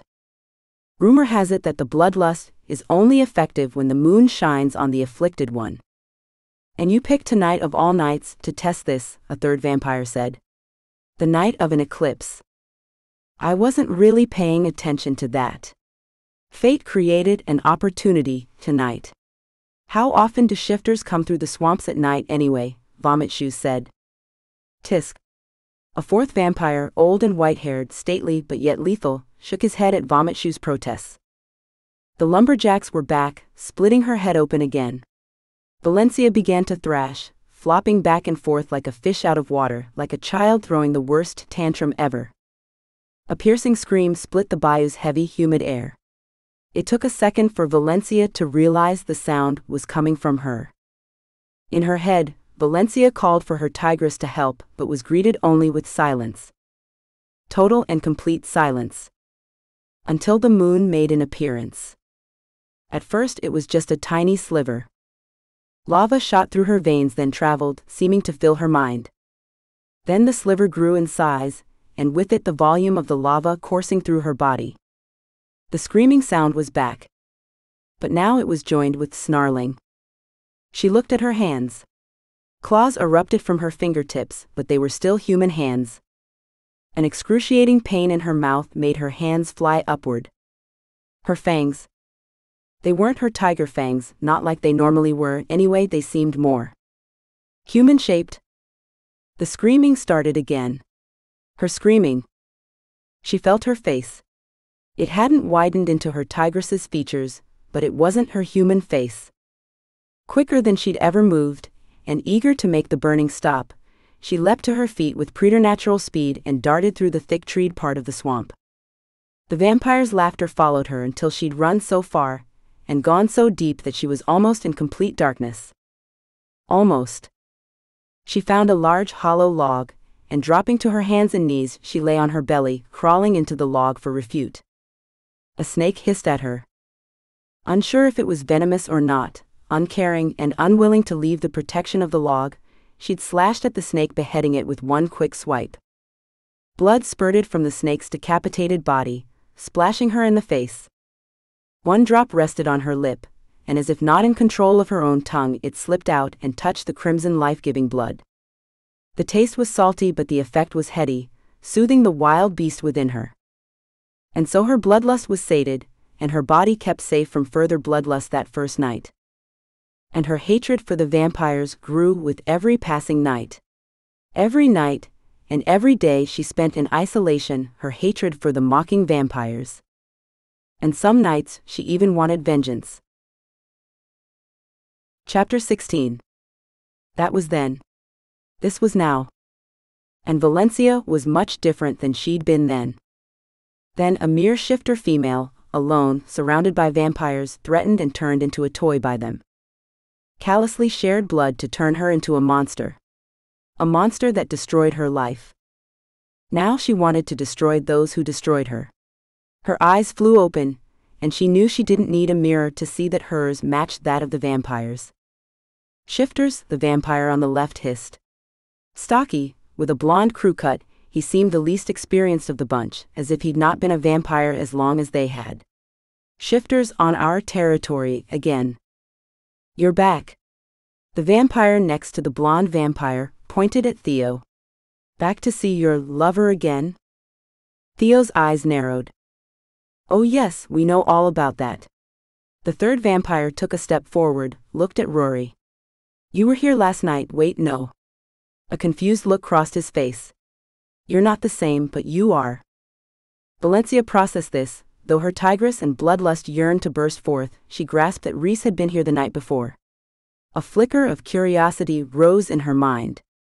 She'd have to make it a point to ask Alexa about this. What's under the blanket? This came from the vampire that had done this to her. Valencia wished she'd been able to control what happened. Bloodlust married to impetuousness compounded by her tigress's fury and need for revenge made a situation turn from subtle to explosive. She threw the blanket off, let the moon fuel her anger, let it drive her lust for their blood, for their very lives. So much happened in the next few seconds that she barely managed to process all of it. 3 vampires gasped. The fourth, the one who'd done this to her, was the only one that didn't. He merely stared at her. His eyes became slits, the crimson appeared almost black behind semi-closed lids. The cruel tilt to his mouth turned slightly upward, a mocking smile crossing his face.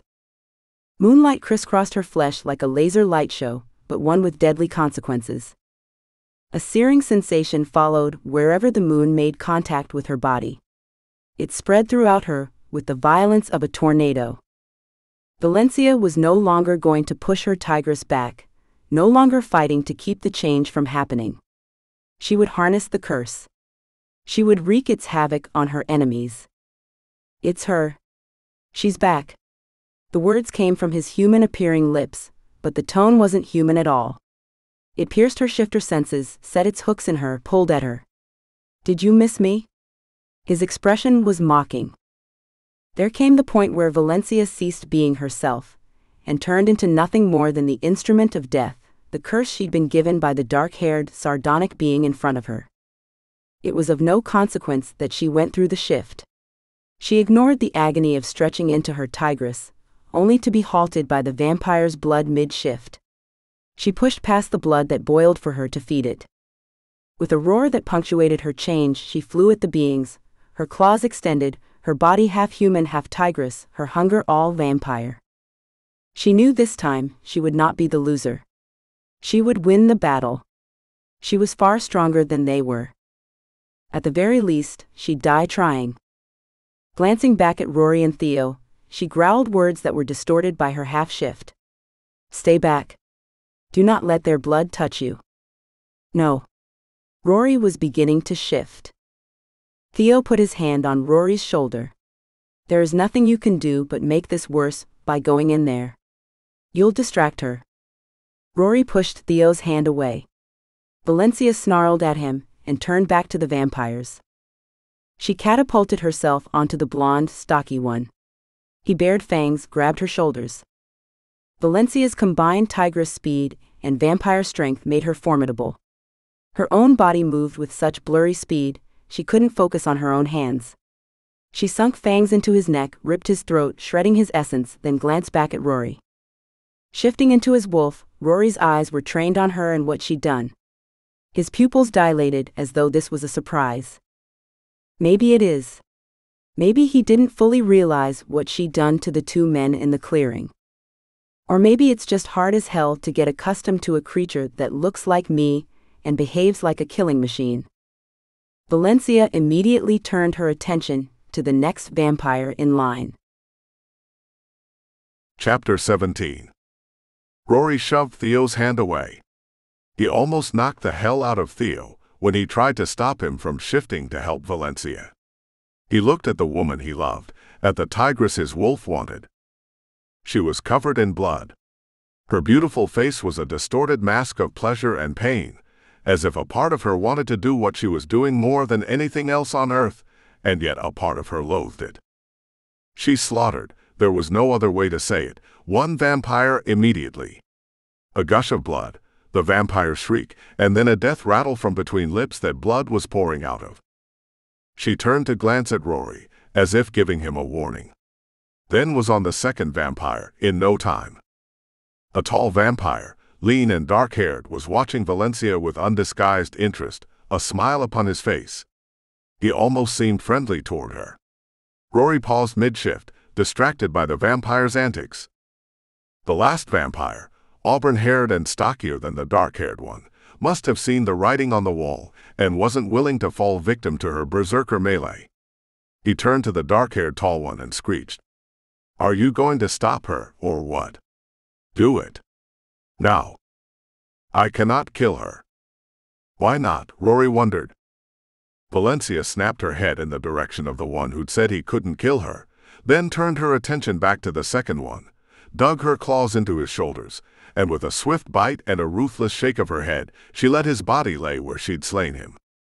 Rory had no experience with vampire lore. He wouldn't have thought they'd be so easy to kill. Was it because of what she'd become? Valencia turned tortured eyes his way, studying him in his wolf form. He pushed for a sync, hoping to link with her the way shifters did when in animal form. Syncing was a way to communicate using language, silently, through their minds. She either didn't hear or feel his push, or wasn't going to acknowledge it, for she'd turned her dark red gaze onto the two vampires. "I can kill her." Auburn hair leapt onto the dark-haired one, made a puncture wound, then drew his fangs across and ruptured his flesh into a gaping slash wound. Valencia grunted. Her hand flew up to her neck. Rory watched in horror as an identical injury appeared on her neck, blood gushing out. "You'd kill me to kill her."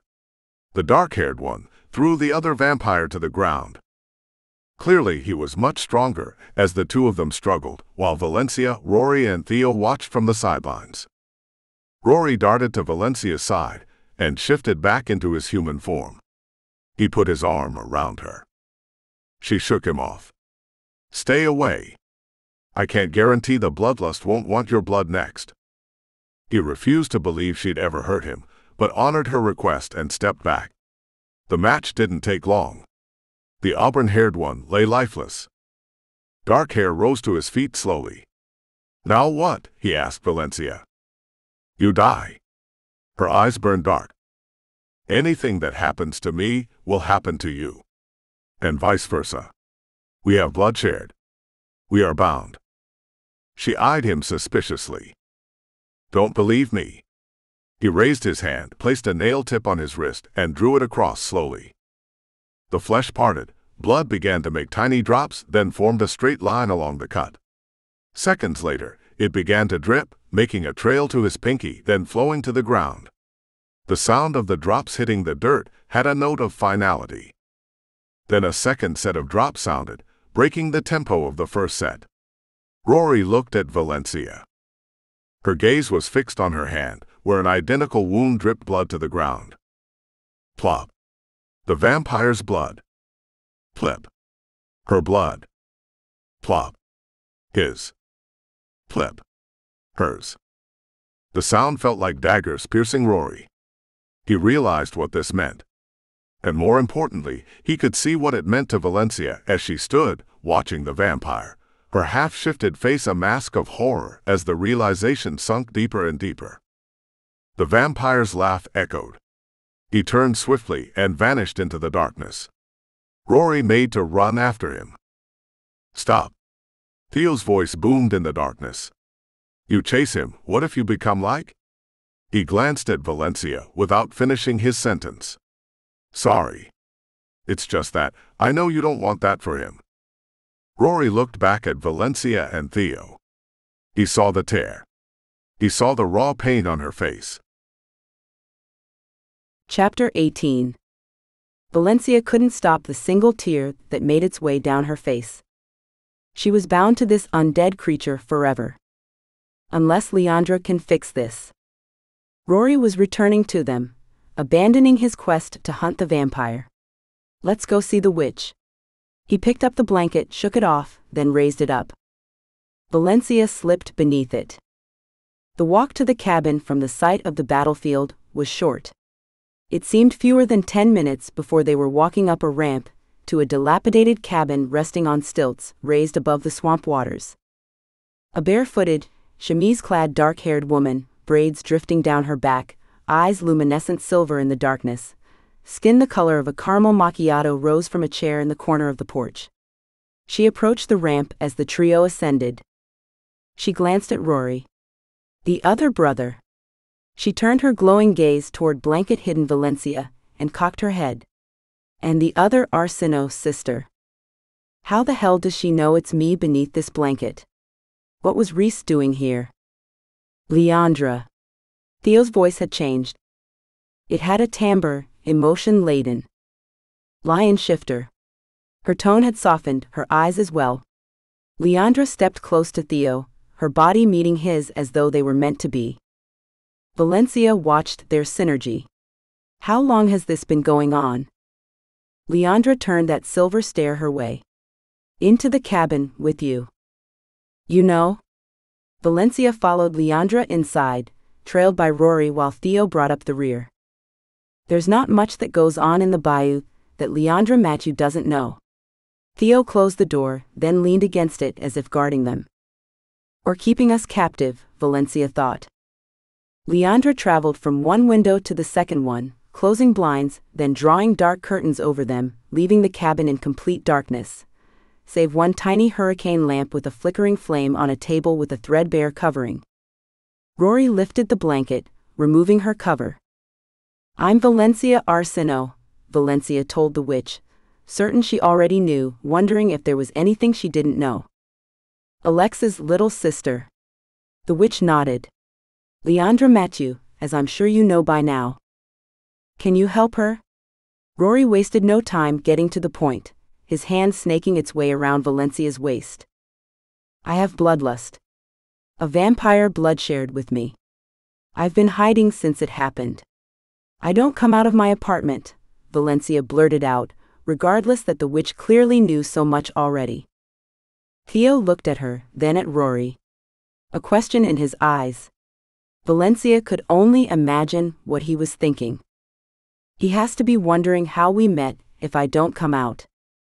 A blush rose to her cheeks at the thought of the things she and Rory did online.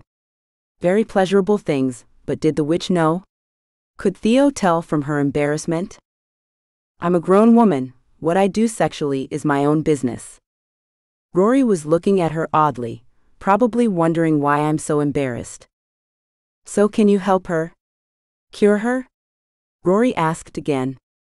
I'm familiar with her condition, Leandra told him. She turned toward Valencia, put her hand on Valencia's wrist where her shifter healing had rendered the torn flesh from earlier into a pink scar, fading closer to white with every passing moment. How did you know what it was called? Leandra asked her. The vampire was bragging while I lay on the ground going through this change. Can you heal me? Can you make it go away? No.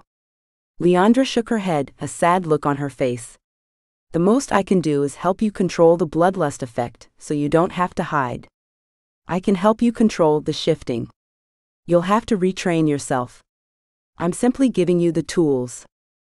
Is this what happens when vampires turn humans into their own kind? They become tied with the blood share? They die when the other one dies? Leandra's brows dipped into a frown. I wish. Wouldn't that be simpler? They'd rid the earth of their own kind. But unfortunately, no. That attribute is specific to shifters. The vampires have blood shared. A knock sounded at the door. Theo cocked his head, glancing at Leandra with a questioning look. Expecting someone? I never expect anyone. Every visitor is a surprise. Every cause I'm asked to assist with is a surprise. Open it. He stepped away from the door and put his hand on the knob. Mindful of the moonlight, Valencia opened her mouth to protest. It's not like it's locked, but not yet. Leandra motioned to Valencia and Rory. Get the blanket in the corner by the cot, you should be safe, but... She gave a one-shoulder shrug. Very old-world European, Valencia noted. Rory grabbed the blanket and hustled Valencia to the corner. Not that she needed much hustling. She was in no mood to deal with the bloodlust again. At all. Leandra nodded to Theo, but before he could open the door, it flew open. Chapter 19. Rory held the blanket in such a way to ensure that Valencia wasn't left out of whatever was going on, but it was at the ready to provide the precious cover he knew she needed. The door flew open, the knob cracking against the wall. A woman walked in. Her skin was pale, the milkiest of creams, but not white, more like the softest ecru. Her eyes gleamed a radiant pastel yellow. Hanging down her back past her hind side, her hair was as light a blonde as could be imagined, but not ash blonde, more of the color of corn husk.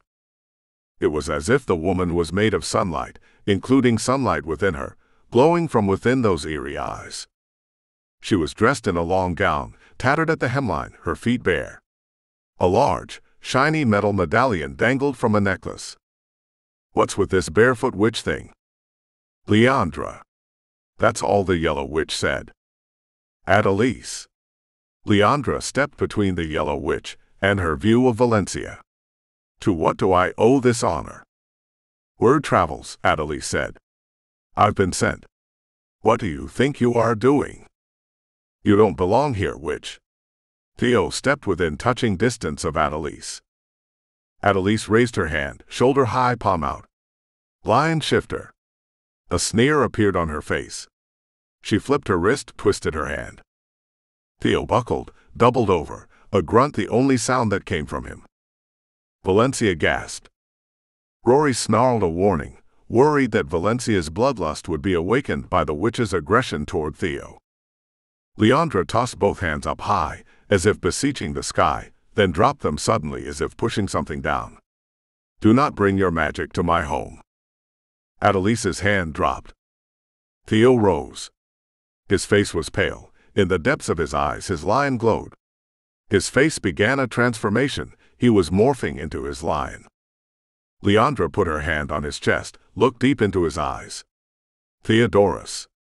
Her hand moved in a deliberate circle. No shifting right now, please. He nodded, the amber in his eyes receding. Who are they?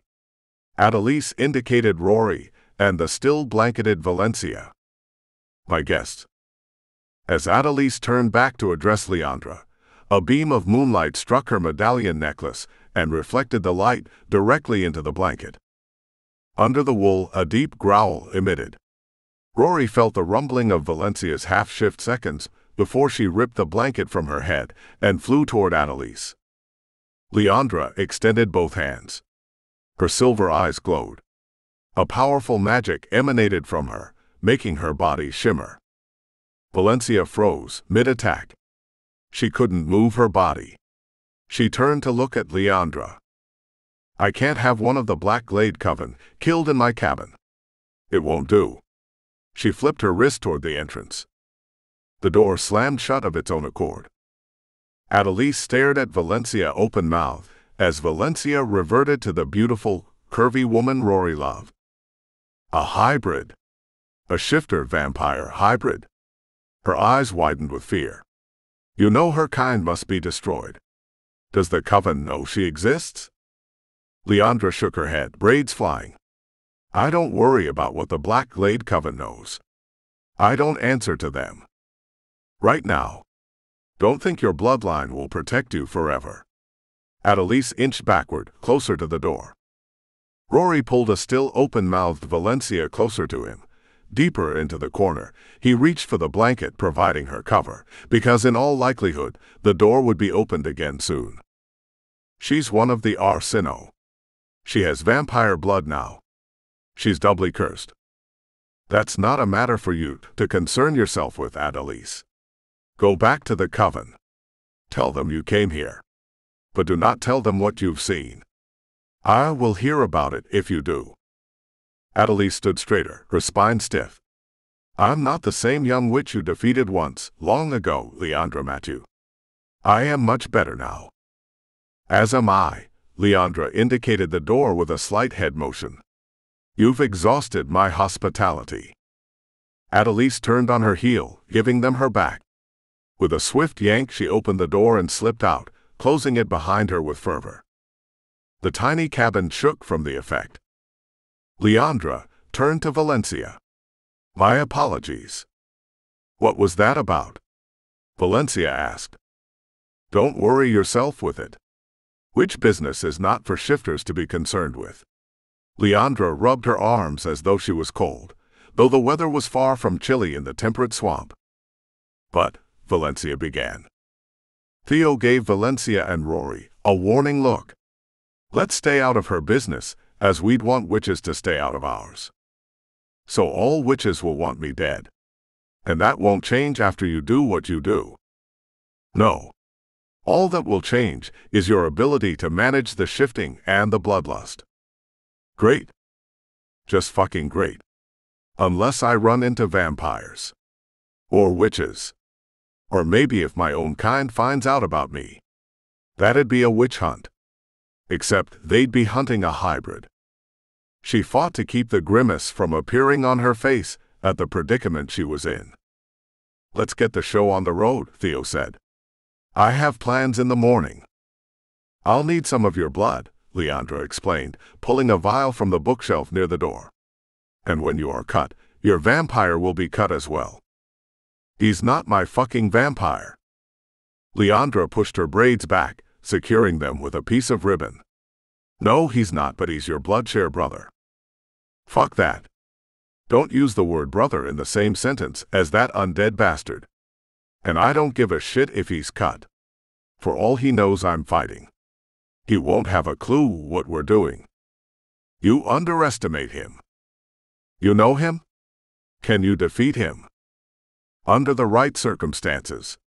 Under the wrong ones, he can defeat me. Can I defeat him? You would die trying, possibly. Or you could kill yourself, that would defeat him. Fuck no. Rory's response was exhaled with a hiss. That's a deal breaker. Leandra held a knife out to Valencia. You got this?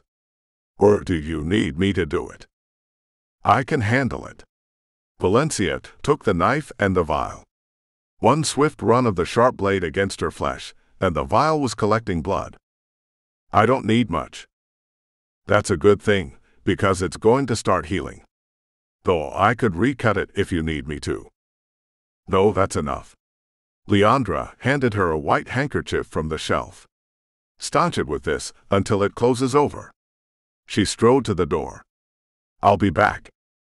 Valencia placed the fabric over the cut. Wait, where are you going? I'll need privacy for what I'm going to do next, and I won't ask you to wait outside. The last thing we need is you being caught, leading to another incident. I hate that you have to leave your own home. I'm not leaving. I'm simply stepping outside to another little spot I have a few yards away. Theo and Rory will stay to take care of you. They're not as powerful as I am. How can they possibly take care of me? Valencia didn't let the words come out. Who will protect you? This is my swamp. No one bothers me here. I'll be back shortly. Valencia crossed her arms over her chest. My brother wouldn't like what is going on here. Leandra looked from Theo to Valencia. Are you planning to tell him? Not a chance. A wickedly conspiratorial smile curved Valencia's lips. Chapter 20. Rory sat on the couch next to Valencia. She wasn't giving any outside appearance of being nervous, but her pulse was racing. Rory's wolf could feel it. He reached for her hand. It will be fine. Valencia glanced at him. Her pulse still raced, though her look was appreciative. Rory realized how hollow that sounded. How could he guarantee that? He couldn't. There was nothing he could do but be there for her and protect her. Theo watched them, his large frame in a chair at the table. He tapped on the surface, his own apprehension evident. What's Leandra's story? Valencia asked him. She's private. So you don't know? Valencia pressured him. Theo looked away. I didn't say that. My brother was here, Rory added, hoping this would prompt Theo to discuss the matter. Theo pushed the chair back, walked toward the door. She's returning. Leandra opened the door just enough to slip in, then closed it behind her. She departed with the vial of blood, but returned empty-handed. She looked from Rory to Valencia, then turned her silver gaze to Theo. It is done. Valencia stood. I don't feel any different. Can I go outside to test it? No. There's no immediate change. You need to stay here tonight. Your blood was thick. You've shifted too many times already this evening. Risking another shift could be adverse for your health. Here in my cabin, you'll be safer than out in the woods. Rory thought of Adelise.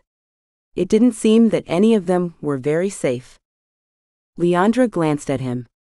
I can protect you better here. She turned back to Valencia. By tonight you'll have enough impulse control to keep the bloodlust at bay, as long as you are not pushed emotionally. You need some time to relearn harnessing your tigress so you're not pushed into a hybrid shift. After today, the moon won't be your worst enemy. You'll be your own worst enemy if you don't keep control. I'll be there to help her, Rory affirmed. I need to talk to you, Leandra told Theo. You two can stay here for the night. We'll be back at dawn. It will be safe for you to leave then. By the next nightfall, things should be improving for you. Is it safe for Valencia, for us to be here alone? I'd be more concerned for anyone who crosses her. A hybrid of her type is extremely dangerous. But we'll be a few yards away in another cabin, keeping an eye on this one. You needn't worry though. I've put protection on the cabin. Leandra and Theo left. I wonder what kind of protection.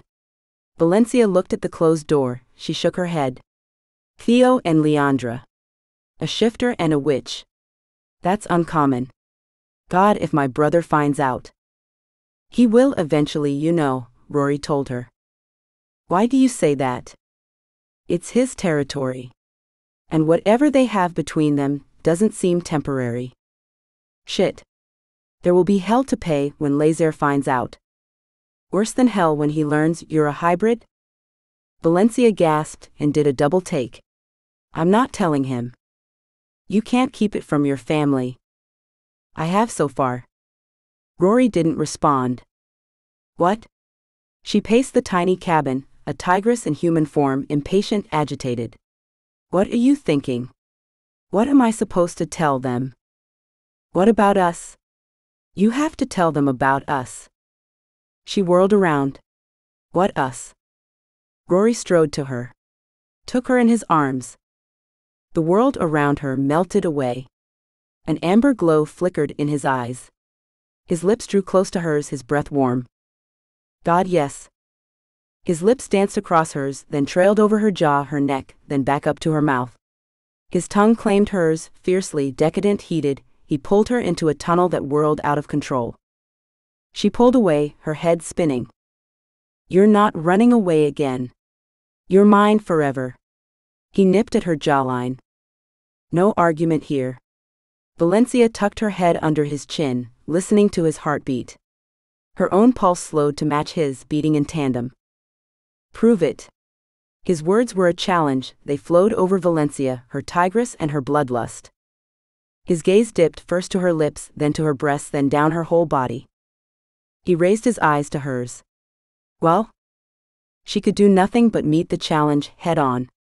He was everything she wanted, and he was the one thing she thought she'd lost forever when she made that difficult decision.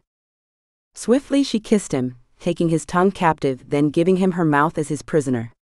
He moved his hand into her hair, wrapped it around his fingers, twining, drawing her head back, giving his aggression to match her aggression, his need to match her need. He pinned her to the wall, his muscled body not giving her an option to move. She could feel his cock pressing against her. Hard, wonderfully so, and big. God. So much bigger than her toy. So much bigger than it had even appeared on the cam. She slipped her hands under his shirt, running her fingers over hard muscles, a wide chest, slightly sprinkled with hair. She scored his flesh with her nails while he teased her mouth with his lips and tongue. Before she could completely comprehend what he was doing, and with a speed that matched the urgency that beat a rhythm in her pulse, he had her pants and panties off, and his too. He planted his hands on her ass and lifted her. She wrapped her legs around his waist. His cock a firm reminder against her throbbing core. Rory spun a 180 and sat her on the table, leaning in and tracing her lips with his tongue. Mine. His word was a growl. He ran his hands up and down the side of her body, grazing her breasts though the fabric of her top and bra between his flesh and hers. He toured her body, exploring without apology, then he lowered one hand, teasing her pussy lightly, running feathery touches along her folds. Swiftly, without warning, he plunged 2 fingers deep inside her. She gasped lightly close to his ear. God, I love that. I've always loved that sound. Then Rory held his hand still, completely unmoving, while his cock rested against her thigh, reminding her of his own needs. His thumb put pressure on her clit, then moved in slow circles while his fingers were unmoving, still deep inside her. Her muscles clenched. She writhed, trying to get more. His eyes grew darker, his pupils dilating, then gold flickering in the depths. A tormented moan was ripped from her throat. Valencia wrapped her fingers around his length, pressed his head against her folds, next to his still buried hand. Fuck it. He removed his fingers and drove his cock deep inside her. Valencia grunted from the fierceness of his entry and the width of his cock. It didn't take long for her body to adjust to accommodate his size. He stroked in and out of her, each motion releasing a wonderfully sloppy, sexy sound. He slipped his hands under her ass, pulling her closer, each drive going deeper, striking her everywhere. Oh my God, Rory, she breathed. Then the realization of what she'd done hit her. She could say his name. Tears of happiness welled in her eyes. She arched her back into him, taking more of him, all of him. Valencia, he drove into her quickly, swiftly, over and over. I can't last much longer. Don't. Let it go. I'm sealing the deal. He lowered his head, lips touching that sensitive spot between her neck and shoulder, and sunk his teeth into her flesh. Ah. The agony of it burst through her lips in a low groan. Then just as quickly, the agony was replaced with the pleasure of his tongue licking at the wound, sealing their couple bond. He sunk his cock in deeply. She felt the heat of his climax striking her core and leaned forward, her lips resting against his neck. Her tigress took over. With one swift bite, she'd marked him the same way he'd marked her. She licked at his wound. Then it struck her. The bloodlust was at bay. Whatever Leandra did was working. She didn't have a moment to think on it further, as she was snatched from mid-thought by an orgasm. She was propelled into another plane, where she was spinning round and round, holding onto to Rory while the world whirled. Chapter 21. Rory nuzzled Valencia's shoulder. Hey. She stretched on the small cot, laying on his body, marveling that the contraption hadn't collapsed under their joint weight. I could lay here forever. I'd personally like a real bed, he said in mock protest. My muscles are cramped. Complaints already. We haven't even been bonded for a full day yet. She slipped her hand under his t-shirt, dug her fingernails into his chest, scoring the flesh. Damn woman. You're going to get things started all over again. And that's a bad thing. Not at all, but look. He glanced at the shutters. Tiny slivers of sunlight slipped through. Dawn. She shoved of his chest, landing on the floor, sure-footed as her tigress. Let's get out of here. Valencia tossed clothing on. Leandra and Theo stepped on the ramp when Rory and Valencia walked through the cabin's door. Leandra let go of Theo's hand as soon as she saw them. How do you feel? She asked Valencia. Then her eyes narrowed and studied them, her gaze traveling between Rory and Valencia. I see the deed is done. A pink tint colored Valencia's cheeks, then was quickly eclipsed by her smile. Rory took her hand and squeezed it. Forever, right?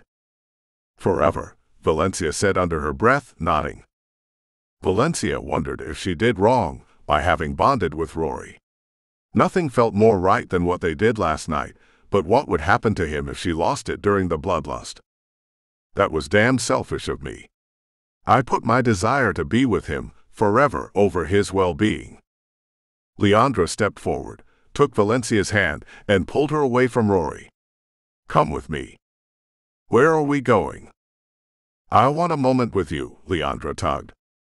They walked down the ramp toward the brush and reeds. She took her toward a path that led to the water. Mosquitoes buzzed, birds sang, toads croaked. Leandra stopped, sat on a log. We can't stay long, but I needed to tell you something. She patted the spot next to her. Leandra plucked at a weed, pulled it from the ground, tucked it between her lips, then blew on it. The tiny plant made a whistling sound. Valencia sat, silent, waiting for Leandra's thoughts. There was something about this witch, something Valencia liked. She felt a kinship for her, and it went beyond the help she'd offered her with the bloodlust. Rory is the one for you. Do not question it. What you've done is right. For both of you. You have a destiny to fulfill, and he'll be there with you. What do you mean? It's not that clear for me. I'm not psychic. I see things, but not clearly. More in a vague way. So you can't tell me more? You need to stop second-guessing your bond with the wolf. What about you and Theo? Why haven't you bonded? It's clear you have feelings. That's a complicated situation. Because of Lazer. Leandra nodded. And he's a shifter. I'm a witch. You know the taboos on that sort of thing. And some sects and covens are more restrictive. She tore the little plant into shreds. And now we have to go. Leandra stood, and without waiting for Valencia, began the walk back to the cabin. I'm not sure what I was supposed to get out of that talk. I guess that Rory and I should be together. Rory and Theo sat on the porch, watching them approach. Rory raised his brows, gave a little shrug like, "What's up?" Valencia shrugged back, shook her head slightly as if to say, "Nothing." I have to head out for New Orleans, Theo said. I'll drop you two off at Arceneaux Point, at a cabin, so you can get cleaned up and get your story straight. As far as I'm concerned, I simply brought Valencia home.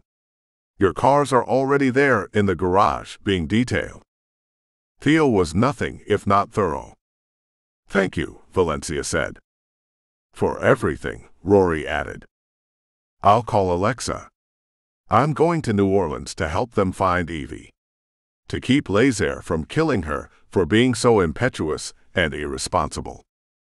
I doubt Lazer or Alexa are in a position to judge anyone, Leandra said. Theo nodded. It's been an interesting escape weekend this year. What did I miss? Valencia wondered. Let's hope that finding Evie doesn't prove anywhere near as interesting, Leandra said with a mysterious smile. But knowing the Arceneaux clan, I'm not holding out any hope. Bite your tongue, witch. Theo tugged on one of her braids gently. I'll need a moment to pack. Leandra slapped his hand away. Theo frowned. Where are you going? With you. She slipped inside. Oh, hell to the no, Theo exclaimed. Rory fought to keep the smile from creeping to his face. The lion shifter has his hands full with that witch, that's for damn sure. Typical. She makes a decision, then she's gone. As if that's that. Theo released a growl.